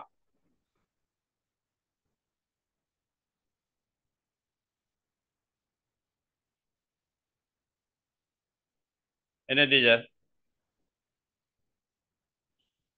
கூடும் சார். சுற்றாடலோட மோதிருக்கீங்களா நீங்க? சுற்றாடலோட மோதிருக்கிறீங்களா? இப்ப நான் ஒரு 3-4 நாளா இப்ப நான் என்னது நவராத்திரி விழா சம்பந்தமாக எனக்கு சுற்றாடல்ல அந்த சூழலுக்கு போறது என்னது ஒவ்வொரு நாளும் ஒரு விஷயங்களை செய்கிறாங்க. இப்போ நவராத்திரி என்று சொன்னா என்ன, விழா என்று சொன்னா என்ன, அங்கே துர்க்கைண்டா என்ன என்ற விஷயங்களை பற்றி அறியக்கூடிய மாதிரி ஒரு இந்து மாணவன் ஒரு மீலாத் விழாவில் நிகழ்ச்சியில் பங்கு பெற்றக்குள்ள அவனுக்கு இந்து மதம் சம்பந்தமான நாலேஜ் வருமா இல்லையா? சாரி, இஸ்லாமிய நாலேஜ் வருமா இல்லையா? வரும் சார். வருமா இல்லையா? வரும். என்ன மாதிரி வராதா? வரும் சார். ஆ, அப்போ சுற்றாடல்ல ஏன் அப்போ நீங்க சொல்லுங்க, ஏன் பிள்ளைகளுக்கு சுற்றாடல் பாடம் இருக்கு? இஆர்ஏ என்ற subject. ERA environmental relative activities என்ற பாடம் ஏன் போட்டிருக்கு? பிள்ளைகளுக்கு சுற்றாடல் எண்ணக்கரு கற்பிக்கணும்.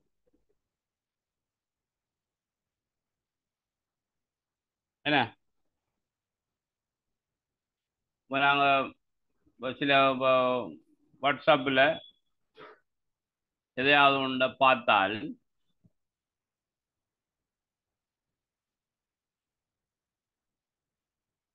இதை பார்ப்போமே. தெரியுதா உங்களுக்கு? இந்த படங்கள் தெரியுதா?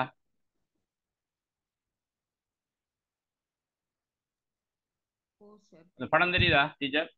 ஓ சார் தெரியுது. இந்த மாதமாவது கடைசி தேதி வரை என்னோடு இடி பிளீஸ் என்று சொல்றார். ஆரோட சொல்றார்? யாரோட சொல்றார்?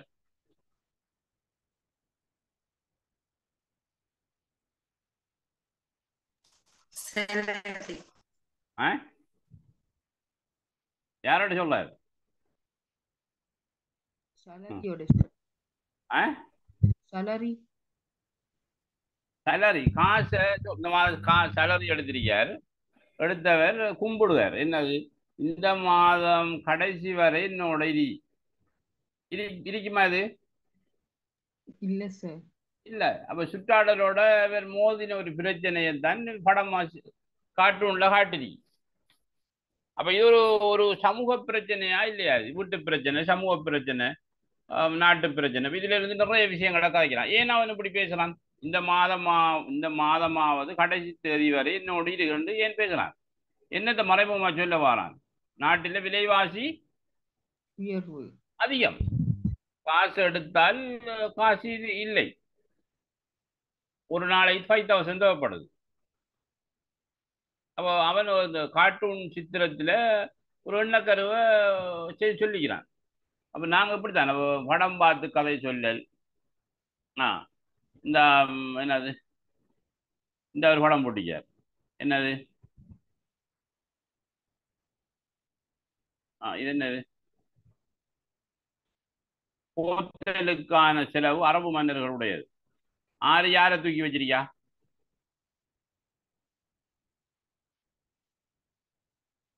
யாரை தூக்கி வச்சிக்கிறா?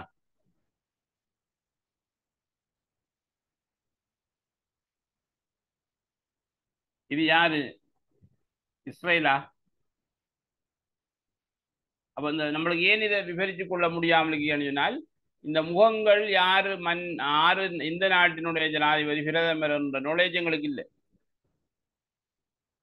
அதனால இந்த இந்த இந்த சுற்றாடலை பற்றி எங்களுக்கு பேசிக்கொள்ளாமல் இருக்கிறீங்க. அப்ப எவ்வளவுக்கு நாங்கள் சூழலோட தொடர்படுகிறோமோ அவ்வளவுக்குத்தான் எங்கள்கிட்ட நாலேஜ் இருக்கும். சரி. அப்ப அதுல இருந்தாலும் எங்களுக்கு எண்ணக்கரு உருவாக்கம், என்ன கான்செப்ட் ஃபார்மேஷன் உருவாகும்.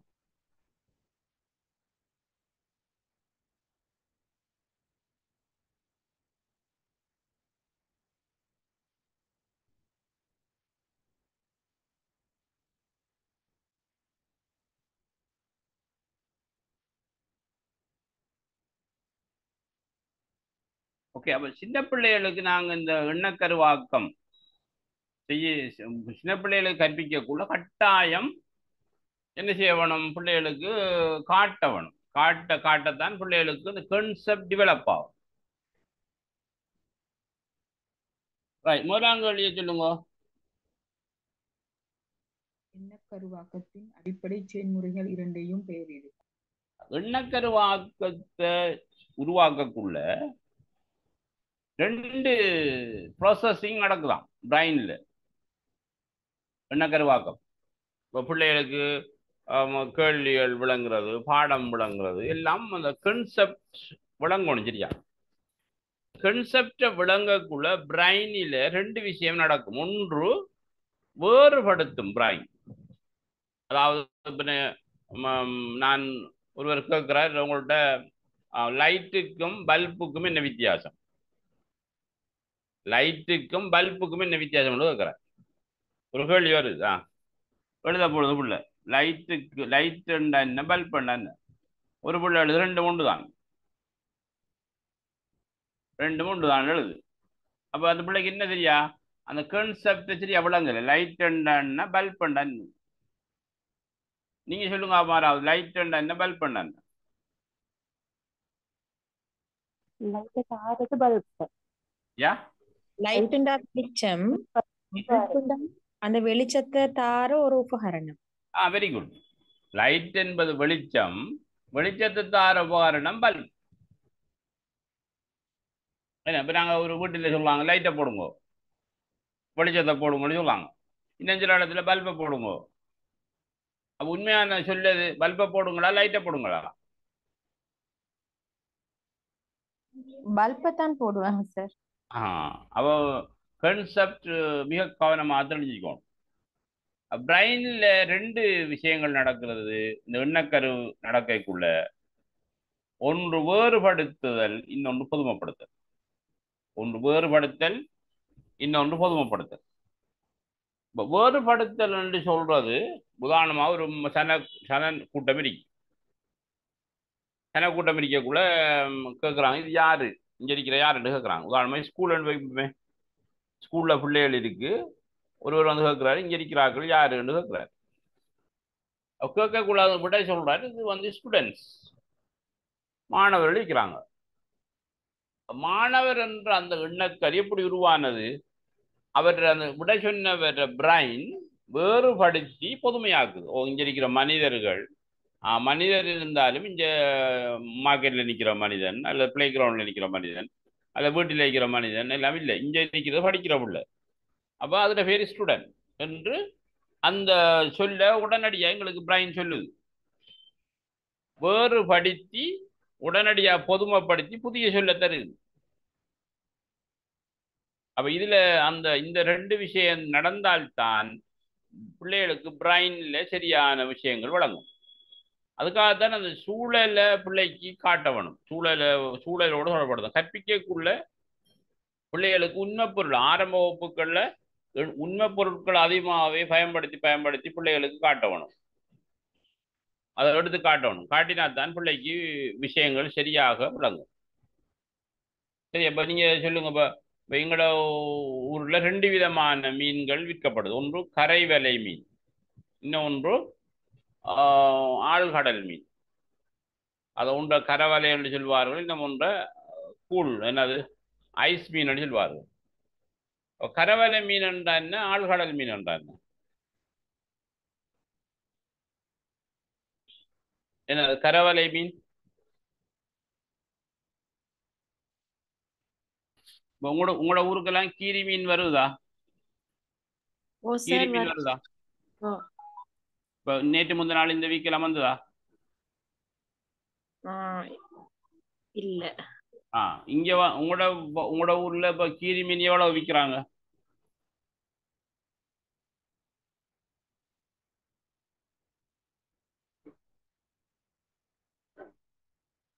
எவ்வளவு?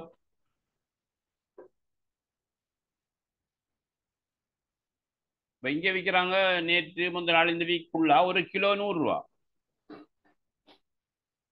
ஏன்னு சொன்னால் கடல்ல மீன் அதிகமா படுது. என்ன கடல்ல? கரைவலை, அதாவது ஆழ்கடலுக்கு போற இல்ல, ஒரு ஒரு 2-3 ஹவர்ஸுக்குள்ள கடலினுடைய கரைக்கு தோணிகளை கொண்டு போய் அவங்க வலைகளை போட்டு உடனே பிடிச்சிட்டு வருவாங்க. அதை வச்சு ஃப்ரெஷ் மீன். ஆழ்கடல் மீன் அங்க கடல்ல தங்கி இருக்கிறது 4-5 நாள். ஆழ்கடல்ல நாடு விட்டு நாடு போய் தங்கியிருந்து அங்க மீன்களை பிடிச்சி ஐஸில் அங்க போட்டில் வச்சிருந்து ஒரு 3-4 நாளைக்கு பிறகு அவங்க சொந்த இடங்களுக்கு வருவாங்க. அப்ப இது ஒரு நொலேஜா இல்லையா? இது ஒரு எண்ணக்கருவாக்கமா இல்லையா? எண்ணக்கருவாக்கம். இப்ப நீங்க உங்களோட வீட்டுல ரவுட்டர் இருக்கு. ரவுட்டர் இருக்காக்குள்ள வீட்டுல பேசுறது கிளியரா இருக்கும். ஏன் அது?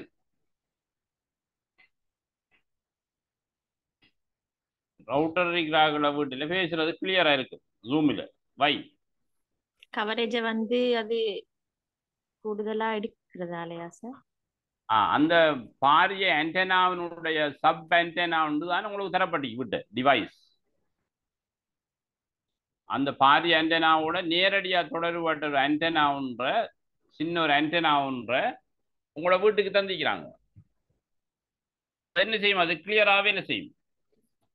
ஆனா நீங்க சல்லி போட்டு ஒரு 500 ரூபா சல்லி போட்டு நீங்க எடுத்துட்டு வரக்குள்ள, ரீலோட் பண்ணி எடுத்துட்டு வரக்குள்ள உங்களுக்கு அது சில நேரம் தடங்கல் ஏற்படுத்தும். அப்ப நாங்க எது சரி எது பிள்ளை என்ற விஷயங்களை சரியா விளங்கி கொள்றதுக்கு எங்கள்ட்ட இருக்கிற எண்ணக்கருவாக்கம் கிளியரா இருக்கணும். உடனடியா பிரைன் வேறுபடுத்தி பொதுமையாக்கி சொல்லணும். இப்ப நீங்க என்னது பரீட்சை மண்டபங்கள்ல வினாக்களை வேறுபடுத்தி பிரிச்சு இதுதான் விட இதுதான் கேள்வி என்ற விஷயத்த பிரைன் சரியா சொல்றதுக்கு பிரெயின்ல இருக்கிற பல்வேறுபட்ட கிரியேட்டிவிட்டி பகுதி, இடது மூளை, வலது மூளை, கிரிட்டிக்கல் திங்கிங், என்னது எங்களுடைய ருசிகள், எங்களோட பலங்கள், பலவீனங்கள், கிரியேட்டிவிட்டி, நிறங்கள் உண்ட பல விஷயங்கள் பிரெயின்ல இருக்கு. அவ ஒரு பிள்ளை ஒரு ஃப்ரெஷ்ஷா மைண்ட் பிரெயினை கொண்டு போனால்தான் எக்ஸாமுக்கு அங்க இருக்கிற பல விஷயங்களை அந்த பிரெயின் எடுத்து கொடுக்கும். காலையில விடிய விடிய இருந்து படிச்சுட்டு போன ஒரு பிள்ளைக்கு பிரெயின் அது செழிப்பாவே என்ன செய்யாது, எல்லா விஷயங்களையும் எடுத்து கொடுக்காது. அண்மையிலேயும் ஒருவர் சொன்னார், காலை விடிய விடிய இருந்து படித்த ஒருவர் போய் எக்ஸாம் எழுதி பாடத்தில் ஃபெயில் எடுத்தியார். ஏன்னா அது அந்த ஆக்டிவா இருக்காது, ஃப்ரெஷ்ஷாக இருக்குது. அதனால தான் பரீட்சை எழுதுகிற பிள்ளைகளை வெளியே தூங்குன்னு சொல்லுவாங்க. ஆனால் சயின்டிஃபிக் ரீசன் அவங்க சரியா சொல்லல. எண்ணக்கருவாக்கத்தை உருவாக்கணும் சரியா, வேறுபடுத்துதல், பொதுமைப்படுத்தல் என்ற விஷயம் அங்க நடக்கும். அதுதான் அதனுடைய முதலாவது விடை. ரெண்டாவது கொஸ்டினை வாசிங்க. முதலாவது இதையே கொஞ்சம் சொல்றேன். எண்ணக்கருவாக்கம் செயல்முறையில படிமுறை. அப்ப நீங்க இதான் நீங்க பிஇடி பேச்சுலர் எஜுகேஷன் படிக்கிறீங்க, பிள்ளைகளுக்கு படிச்சு கொடுக்கறதான் படிப்பிக்கிறீங்க. கற்குது எப்படி பிள்ளை, எப்படி நாலேஜ் எடுக்குது, எப்படி கான்செப்டை உருவாக்குது. லேப்டாப் சொன்னா என்ன, டெஸ்க்டாப் பண்ண என்ன, லேப்டாப் பண்ண என்ன, டெஸ்க்டாப் பண்ண என்ன, எப்படி அந்த பேர் வந்தது? ஏன் லேப்டாப் பண்ணி சொல்லுகிறார்கள், ஏன் டெஸ்க்டாப் பண்ணி சொல்லுகிறார்கள்? லேப்டாப்ண்டா மடிக்கணனி, டெஸ்க்டாப் சொல்றது வந்து டேபிள்ல யூஸ் பண்றதோ. டேபிள்ல land phone, hand phone. Hand phone வந்து கையில வச்சு யூஸ் பண்றது சார். லேண்ட்லைன் வந்து ஒரு இடத்துல இந்த நிரந்தரமா வச்சு அப்படி நாங்க ஒரு கடைக்கு போறோம், அவங்க இருக்கிறான் உங்களுக்கு லேண்ட் போன் பண்ணுமா, ஹேண்ட் போன் பண்ணுமா இருக்கிறான். அவங்க ரெண்டு கான்செப்ட் விளங்கினா தான் இது வேணும்னு சொல்லி சொல்லலாம். விளங்காமலுக்கு நாங்க செய்யலாது. அப்போ பிள்ளைகளுக்கு இந்த எண்ணக்கருவாக்கம் மிக முக்கியம். இந்த எண்ணக்கரு எப்படி உருவாகிறது என்ற ஸ்டெப்ஸ் அவங்கள்ட்ட கேட்கிறான். ஒன்று எழுதி கொள்ளுங்க. முதலாவது புலனுணர்வு. இரண்டாவது கவனம். மூன்றாவது புலக்காட்சி. நான்காவது ஒழுங்கமைப்பு.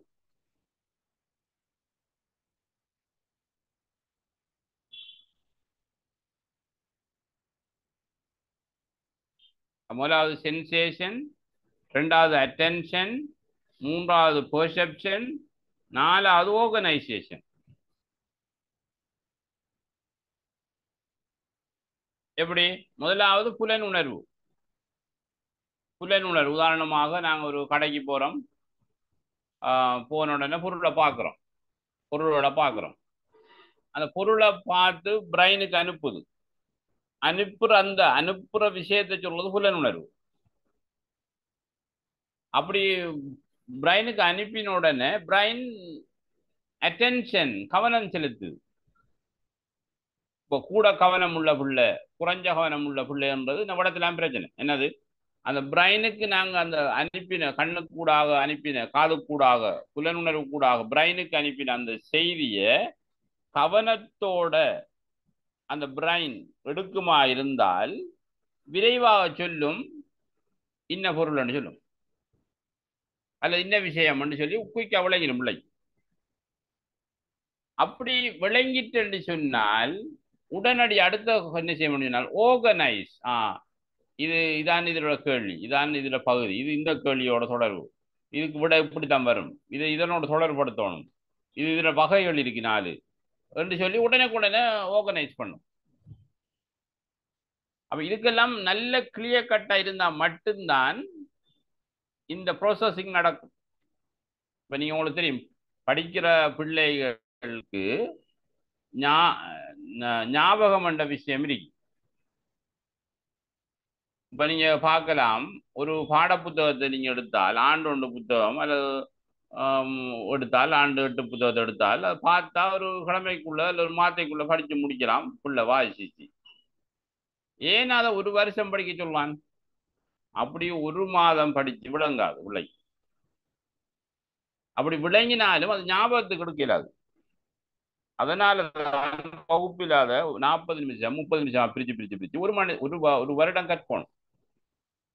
கற்றத்தான் அதையும் சரியா விளங்கி உதாரணங்கள் மூலம் செய்கை முறை மூலம் பரீட்சை பேப்பர் செய்வதன் மூலம் விளங்குவதன் மூலம் கலந்துரையாடுவதன் மூலம் அப்படி கற்றால்தான் பிள்ளையினுடைய ஞாபகத்துக்கு ஃபர்ஸ்ட்டுக்கு சென்ஸ் சென்ஸ் மெமரி அதுக்கு போகும். அப்படி போனாலும் ரெண்டாவது ஷார்ட் டேர்ம் மெமரி எஸ்டிஎம் என்ற மெமரி எல்லாத்தையும் வாங்கன்னு சொல்லி அழைக்காது. விளங்கின விஷயங்களை மட்டும்தான் வெல்கம் பண்ணும். வாங்க நீங்க விளங்கிட்டீங்க வாங்க உள்ளுக்குன்னு சொல்லி எஸ்டிஎம்க்குள்ள அழைக்கும். இன்னொரு பகுதி எல்டிஎம் லாங் டேர்ம் மெமரி. அவங்க என்ன செய்வாங்கன்றால் ஃபுல் தரோ இந்த விஷயம் நல்லா விளங்கிட்டு என்று சொன்னா மட்டும்தான் வெல்கம் பண்ணும். ஆகவேதான் எல்டிஎம்முக்குள்ள இருக்கிற விஷயங்களுக்கு நீண்ட காலம் வேணும். எல்டிஎத்துக்கு நீங்க ஞாபகத்துக்குள்ள அனுப்பணும்னு சொன்னால் மிக நீண்ட காலம் போகும் அதை அனுப்புறதுக்கு. ஏன்னா நல்லா விளங்கணும், விளங்கினாத்தான் எடுக்கும். அவ எண்ணக்கருவாக்க செயல்முறையில 4 படிமுறைகளை கேட்கிறான். ஒன்று புலனுணர்ச்சி, கவனம், புலக்காட்சி, ஒழுங்கமைப்பு. அப்ப ஏன் இதை உங்களுக்கு சொல்லித்தரம்னு சொன்னால் நீங்க பிள்ளைகளுக்கு கற்பிக்கக்குள்ள பிள்ளைகள் வேறுபடுத்தி பொதுமையாக்கி அறிஞ்சுதான் அறியறதுக்கு நீங்க நிறைய உதாரணங்கள் சொல்லணும், பொருள்கள் காட்டணும், பிரிச்சறிய வேணும், பிள்ளைகளை செயற்பட வைக்கணும். செய்தால்தான் பிள்ளை அந்த விஷயத்தை கிளியராக விளங்கும். இப்போ டியூட்டரியல்ல பாடசாலைகளில் பிள்ளைகளுக்கு வெறுமனே கரும்பலையை மட்டும் வச்சுக்கு விளங்கப்படுத்துறதால மட்டும் பிள்ளைக்கு விளங்காது. இப்போ கம்ப்யூட்டர் கணனி வகுப்புகளை எத்தனை பாடசாலைகள் வகுப்பறைகளுக்குள்ள இருந்து சும்மா படிப்பிக்குது. அதை கணனிக்குள்ள போய் செய்முறையில் செய்து பார்த்து பிரச்சனைகளை அணுகினா தான் பிள்ளைக்கு அது லாங் டேர்ம் மெமரிக்குள்ள போகும். ஓகே, முதலாங்கள்லையும் சரி ரெண்டாங்கள்லையும் சரி. மூன்றாங்கள்லையே பாருங்க, வாசிங்க என்னண்டு.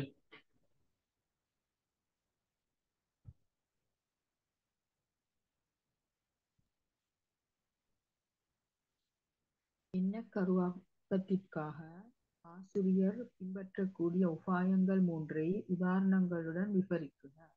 மிக சிம்பிளா சொல்றான். பிள்ளைகளுக்கு நீங்க எண்ணக்கருவாக்கம் கிளியரா விஷயத்தை விளங்கப்படுத்தணும் என்று சொன்னா என்ன உபாயத்தை பிள்ளைகளுக்கு நீங்க பயன்படுத்தலாம்.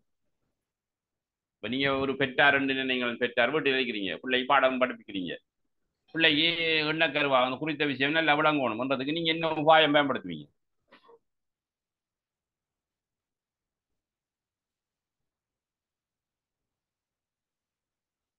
The beach, lake, pond. What are the different? எப்படி different பிள்ளை? Beach, pond, lake. Beach என்ன? Beach என்றால் கடல். Lake என்று சொன்னால் லேக் குளம். pond என்று சொன்னால் pond என்று சொன்னால் ஒரு தடாகம். இது மூண்டையும் நீங்க இப்படி சொல்லிட்டீங்க, எழுதுங்க. பீச் கடல், லேக் குளம், பொன் தடாகம் எழுதியாச்சு. இப்போ இப்படி எழுதினா பிள்ளைக்கு விளங்கிட்டா? பிள்ளைக்கு விளங்கிட்டேன்னு நினைக்கிங்களா? பிள்ளைக்கு விளங்கிட்டா? எப்ப பிள்ளைக்கு சரியா விளங்கும் சொல்லுங்க. எப்ப பிள்ளைக்கு சரியா விளங்கும்? பொண்டையும் லேக்கையும் பீச்சையும் களப்பயணத்துல கூட்டிட்டு போய் காட்டினா தான் பிள்ளைக்கு விளங்கும். அது வரைக்கும் பிள்ளைக்கு இப்படி ஒரு 1 விதிக்கு 3 பரீட்சையில கேட்டா விட எழுது 100 எடுக்கும். ஆனா பிள்ளைக்கு அந்த 100 எடுத்துட்டாங்கன்றதுக்காக பூரணமான நாலேஜ் பிள்ளைக்கு இருக்கா? இப்போ உங்களுக்கு தெரியும், வேற அப்துல் கலாமுக்கு படிப்பிச்சாங்க. எப்படி படிப்பிச்சாரு அவர் ஆசிரியர் படிப்பிச்சார் பறவைகள் எப்படி பறக்குது படிப்பிச்சார். ஸோ சிவசுப்பிரமணியம் அப்போ சிவசுப்பிரமணியம் கிட்ட எல்லாருக்கும் விளங்கிட்டான்னு சொல்லி இல்லை அப்துல் கலாம் உட்பட ஒரு 10-15 பேர் விளங்கலைன்னு சொன்னாங்க. அவர் சிவசுப்பிரமணியம் என்ன செஞ்சார், பின்னரம் வாங்கோ ராமேஸ்வர பீச்சுக்கு அங்க என்ன செய்யறால் காகம் அல்லது வேற பறவைகள் இப்படி பறக்குதுன்ற விஷயத்த அவர் அங்க நேரடியாக விளங்கப்படுத்துற பாருங்க, சிறகுகள் இருக்கி சிறகுகள் விரிக்குது, அதுல சக்திகளை எடுத்து சிறகுகளை அடிச்சு சக்தி எடுத்து பறந்து போகுது என்று நேரடியாக காட்டி படிப்பிக்க. இப்பதான் அப்துல் கலாத்துக்கு ஐடியா வருது, நாமளும் கீழரிக்கிற ஒரு பொருளை மேல் அனுப்பணும் என்று அவர் இது என்ன செய்யலாம், எப்படி இந்த பறவை சக்தி எடுக்குது, அவர் நாங்களும் எப்படி இதுக்கு ஒரு ஒரு ஒரு ஒரு திண்மத்துக்கு ஒரு சக்தியை கொடுக்கலாம் என்றதை பத்தி எல்லாம் யோசிக்கிறார். அப்ப வெளிச்சூழலோட புள்ள அதிகமாக தொடர்படைக்குள்ள பிள்ளையிடத்துல கன்செப்ட் ஃபார்மேஷன் நாலேஜ் டெவலப் ஆகும் குயிக்கா. இப்போ கிணற்று தவளைன்னு சொல்லலாம், கிணற்று தவளைகள்கிட்ட 9A எடுத்து வச்சிருப்பாங்க, 9A 4A எல்லாம் இருக்கும் கிணற்று தவளை. ஆனா அவங்கள்ட்ட ப்ராக்டிக்கல் நாலேஜ் இருக்கா. இப்போ நான் முந்த நாள் ஒரு சந்திச்சேன், என்ன சார் டாக்டர் 2 பேரை கண்டன், அவன்கிட்ட சோசியல் ஸ்கில்லே இல்லை சொல்லலாம். சோசியல் ஸ்கில் என்ன, மனுஷனோட எப்படி பழகிறது, எப்படி கதைக்கிறது, எப்படி உபசரிக்கிறது என்ற விஷயமும் அவனுக்கு தெரியும். ஆனா உயர்ந்த பதவியில வந்து இருக்கிறான். அப்ப அவனை பற்றி வழியில சொல்றான். அப்ப சோசியல் ஸ்கில் கொடுக்க வேண்டியது எது, பாடசாலை கொடுக்கணும். எப்படி கதைக்கிற, எப்படி பேசுற, எப்படி பர்சனாலிட்டி தலைமைத்துவம் எப்படி எடுக்கிறது. அப்போ ஆரம்பத்துல இருந்து மானிட்டர், ப்ரீபெக்ட், ஸ்கவுட், இல்ல விளையாட்டு போட்டி, ஃபர்ஸ்ட் ஐட் அப்படின்னு சொல்லி விழாக்கள், பேச்சுக்கள், போட்டிகள் என்று பிள்ளைகள் பங்கு பெற்ற நேரம் தான் பிள்ளைகளுடைய பர்சனாலிட்டி டெவலப் ஆகும். 9 எடுத்த புள்ள இல்லை 4 எடுத்த புள்ளைய வச்சுட்டு நாங்க அது ஒரு முழு நிறைவான பூரணமான பர்சனாலிட்டி உள்ள பிள்ளைன்னு சொல்லிடலாம். ஆனா அதே நேரம் பர்சனாலிட்டி டெவலப் ஆயிருக்கு, கல்வித்தாமை இல்லை, அதனால பிரயோஜனம் இல்லை. அது கன்செப்ட் ஃபார்மேஷனை உருவாக்குறதுக்கு டீச்சர் செய்யக்கூடிய உபாயங்கள் சிலது உங்களுக்கு தெரிய வேணும். ஒன்று, நேரடியான உண்மையான அனுபவங்களை மாணவர்களுக்கு காட்டுதல். நேரடியான உண்மையான அனுபவங்களை மாணவர்களுக்கு காட்டுதல். உதாரணம், கல்வி சுற்றுலா. கல்வி சுற்றுலா ஏற்பாடு செய்யறது அதுக்காக தான். அவன் படித்த குளம், அவன் படித்த மன்னன், அவன் படித்த சீகிரியா எல்லாத்தையும் அவன் நேரடியாக பார்க்க வேணும். 2,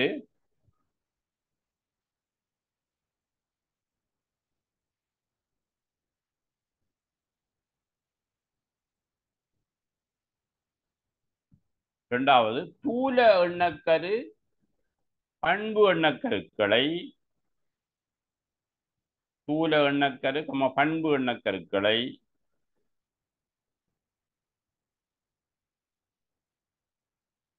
பொருத்தமான செயற்பாடுகளினூடாகவும்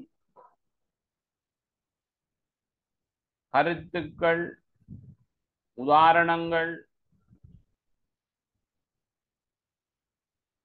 உபகரணங்கள் என்பவற்றினூடாகவும் கற்பித்தல்.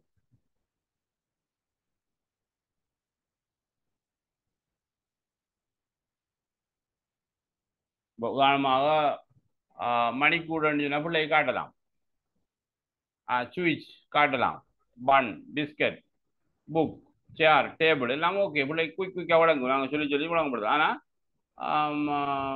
நீதி, ஜஸ்டிஸ், நீதி ஜஸ்டிஸ் அப்படின்னு சொல்லலாம். பிள்ளைக்கு ஒரு ஆண்டு 4 பிள்ளைக்கு ஜஸ்டிஸை பற்றி சொன்னா எங்க இருக்கு நீதி என்று சொல்ல கேட்கும். அதை எப்படி விளங்கப்படுத்துற இல்லை, அது உங்களுக்கு போக போக விளங்கும். நீதி என்று சொன்னா அப்படித்தான், ஒரு 2ஆ பிரிக்கிறது சரியா, 2 பேரும் கூட தான் நீதி என்று சொல்லி பொய்யை சொல்லி அது பிள்ளைக்கு மழப்பக்கூடாது. நீதி என்று சொன்னா என்ன, சமத்துவம் என்ன, சமாதானம் என்று சொன்னா என்ன, ரெண்டு பிள்ளை கேட்குது. ஜனநாயகம் என்று சொன்னா என்ன, சோசியலிசம் என்ன, எல்லாம் எண்ணக்கரு. அது தூல சிந்தனை. அது பிள்ளைக்கு கிட்டத்தில் இல்லை, அன்பிச்சதா இல்லை, மேசாதிரியை போல இல்லை. அப்ப இந்த டைம்ல ஆசிரியர் அதற்காக கடும் பிரயத்தனம் எடுக்கணும். உதாரணங்கள், விளக்கங்கள் எல்லாம் வடிவா சொல்லணும். அப்ப அதுக்காக ரெடி பண்ணிக்கிறோம். மூன்றாவது, மாணவர்களுடைய முதிர்ச்சி மட்டங்களை கவனத்தில் கொண்டு செயற்பட. முதிர்ச்சி என்றால் மெச்சூரிட்டி.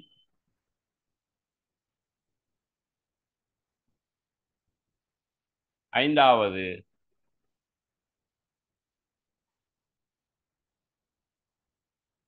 விசேட கல்வி மாணவர்களையும் சாதாரண மாணவர்களையும் விசேட கல்வி மாணவர்களையும் சாதாரண மாணவர்களையும் இனங்கண்டு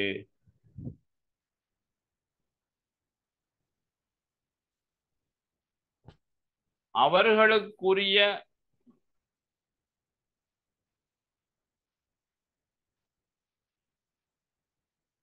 கற்றல் உபகரணங்கள், பாடத்திட்டமிடல்கள் என்பவற்றை கவனத்தில் கொண்டு செயற்படும்.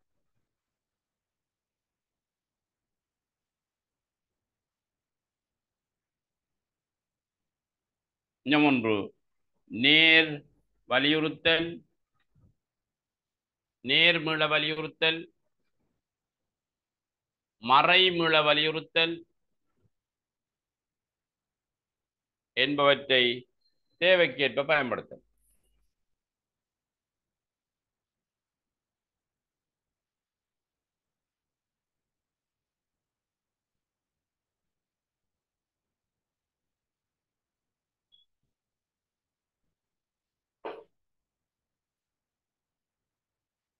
ஓகே சார், இது 4வது கேள்வியிட 1ஆம் கேள்வியோட விடையக்கும் திருப்பி சொல்லலுமா? எனக்கு கவரேஜ் ப்ராப்ளம் ஆயிடுச்சு சார். எண்ணக்கருவாக்கத்தின் அடிப்படை செயல்முறைகள் 2ஐ பெயரிடு. 1 வேறுபடுத்தல், 2 பொதுமையாக்கல்.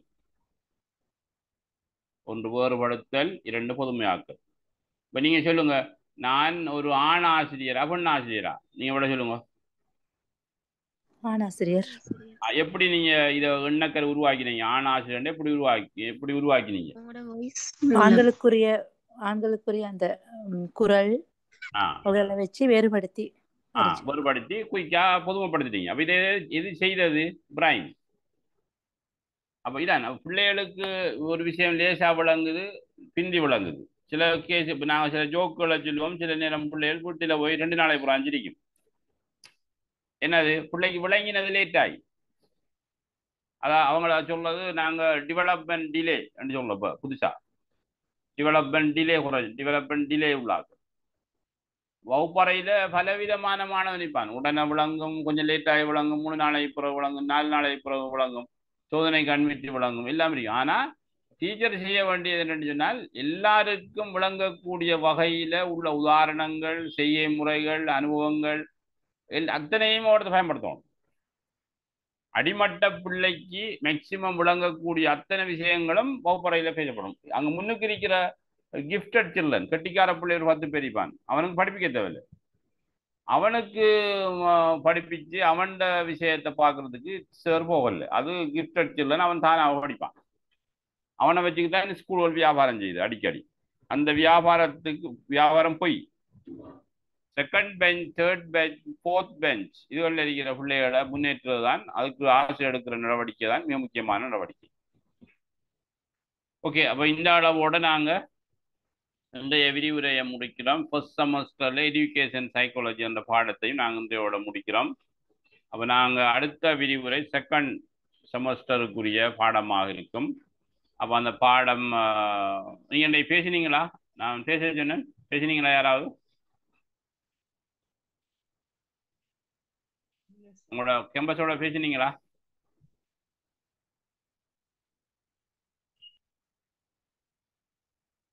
நீங்க பேசலாம். இப்படி முதலாவது செமஸ்டர் முடிஞ்சுது, செகண்ட் செமஸ்டருக்குரிய வசீஸ்டருக்குரிய பாடம் என்ன போட்டிக்கிறீங்க அப்படின்னு சொல்லி கேளுங்க. சரியா? Okay sir. வேற உங்களோட குறை நிறைகளை பத்தி சொல்லுங்க. உங்களுக்கு எப்படி நான் உதவியா இருந்தேனா, அல்லது வேற பங்குதாரராக இருந்தேனா, அல்லது எப்படி இருந்த அந்த விஷயங்களையும் நீங்க கருத்து வெளியிடலாம். எப்படி விளங்கப்படுத்துற தன்மை இருந்துச்சு அந்த விஷயங்களை பற்றி எல்லாம் சொல்லுங்க. சரி, நல்லா சார் உங்களோட லெக்சர்ஸ் எப்படி? சரி, நல்லா இருந்துச்சு சார். அந்த கேள்விகள் எங்களுக்கு ஆ விடை எழுதுற சார் இந்த சம்பந்தமான நோட்ஸ் எல்லாம் சில நோட்ஸ் எங்களுக்கு மிஸ் ஆகிருந்த எடுத்துக்கொள்ளலாம். இப்போ ஃபர்ஸ்ட்லேருந்து இருக்கிற நோட்ஸ் எல்லாம் கொஞ்சம் அப்லோட் பண்ணிடுமா சார்? இல்லை, இப்போ நான் உங்கள்கிட்ட யார் ஒருவர் அந்த அடிக்கடி நான் போகிற கைட் புத்தகத்தை வாசிங்க. அதை நீங்கள் யார் ஒருவர் கேட்டு நான் அனுப்பியிருந்தேன் வாட்ஸ்அப்பில். சார் அதை எல்லாருக்கும் குரூப்பில் ஷேர் பண்ண சார், நான் எங்களுக்கும் பார்த்துக்கொள்ளலாம் சார் கொஞ்சம். ஓ, குரூப்பில் உங்களுக்கு ஷேர் பண்ணாட்டியும் நீங்கள் எனக்கு தனிப்பட்ட முறையில் வாட்ஸ்அப்பில் அனுப்பி வைக்கிறேன். அதில் உங்களோட வாட்ஸ்அப்பில் மெசேஜ் ஒன்று போட்டு கொடுங்க, எபெக்ஸ் ஸ்டூடெண்ட் போடுங்க, போட்டால் தான் நான் அனுப்பலாம். சார் உங்களோட நம்பரை சொல்லுமா? 0307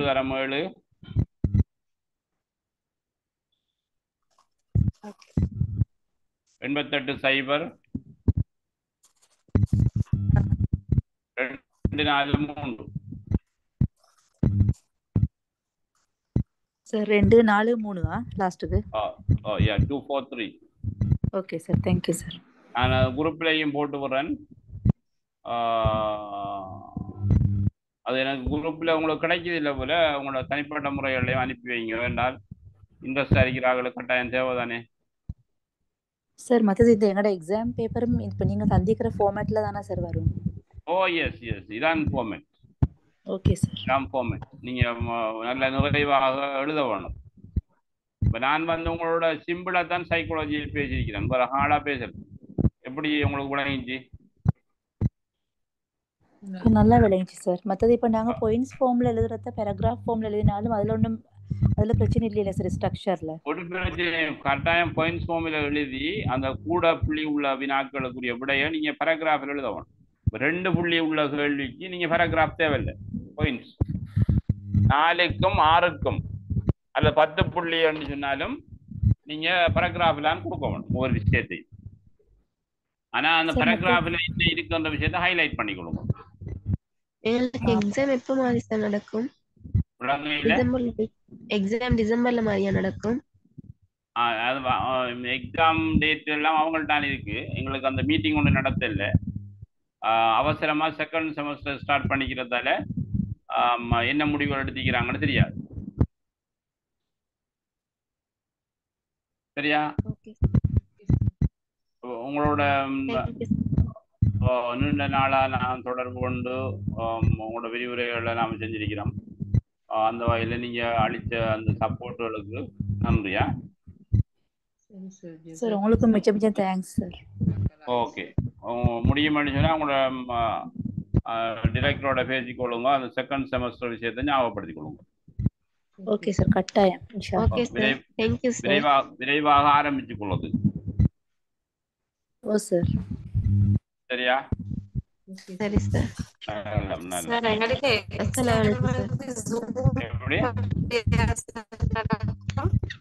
விளங்க இல்ல எக்ஸாம் எப்படி சார் அந்த ஜூம்ல எப்படி? அது நான் எக்ஸாம் ஒன்று நீங்க கால் பண்ணிக்குள்ள எனக்கு அறிவிங்க. நான் உங்களுக்கு ஒரு இல்லீகலா இதுக்கு டிஃபரெண்டாக ஒரு ரெடி ஒன்று நாம செய்வோம். அது பிரச்சனை இல்லை. இல்ல சார், அவங்க கேக்குறாங்க ஜூம்ல செய்யறாங்க. எது எக்ஸாமா? ஜூம்ல செய்யல. அப்படி செய்தா கூட அந்த எக்ஸாமுக்கு பெருமதி இல்லாம போயிடும். அது சர்டிபிகேட் வெளியிட இருக்காது. அப்ப பிசிக்கலா அட்டெண்ட் பண்ணணுமா சார்? எஸ் பிசிக்கலா அட்டெண்ட் பண்ண வேண்டி தான் எழுத வேண்டி வரும்.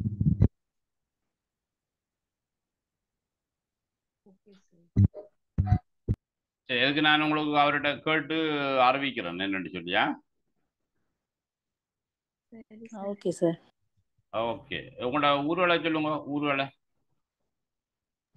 சார் நான் மாவனல்ல. மாவனல்லா. சார் நான் கேட்கிறாவ. கேட்கிறாவ. சார் நான் மாவனல்ல. மாவனல்ல. நானும் மாவனல்ல. சார் நான் குருநாயகன். குருநாகலா. That's all. ஓகே, உங்களோட எல்லா ஊர்களுக்கும் வந்திருக்கிறேன்.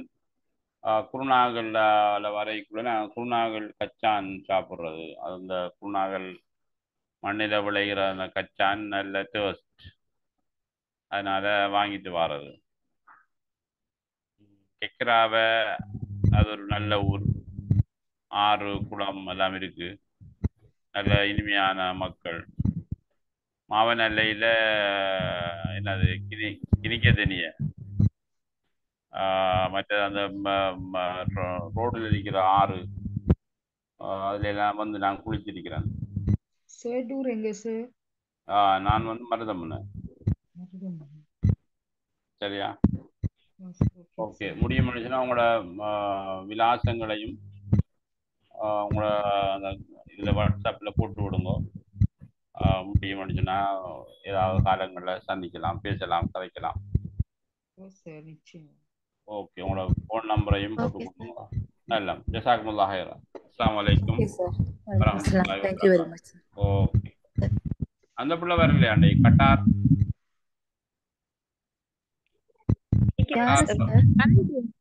நான் தான் குருநாயகன். Very good. Very good. நீங்க இன்னைக்கு பேச பேசா. ஓகே, எப்போ போறீங்க பிறகு கட்டாருக்கு? சார் இன்ஷா அல்லாஹ் நோம்புல மாதிரி தான் லீவ்ல. ஓகே ஓகே, நல்லா. சார் அப்ப அவங்களுக்கு எக்ஸாம் வந்தா என்ன செய்வாங்க? யாருக்கு? இப்ப போறவங்களுக்கு.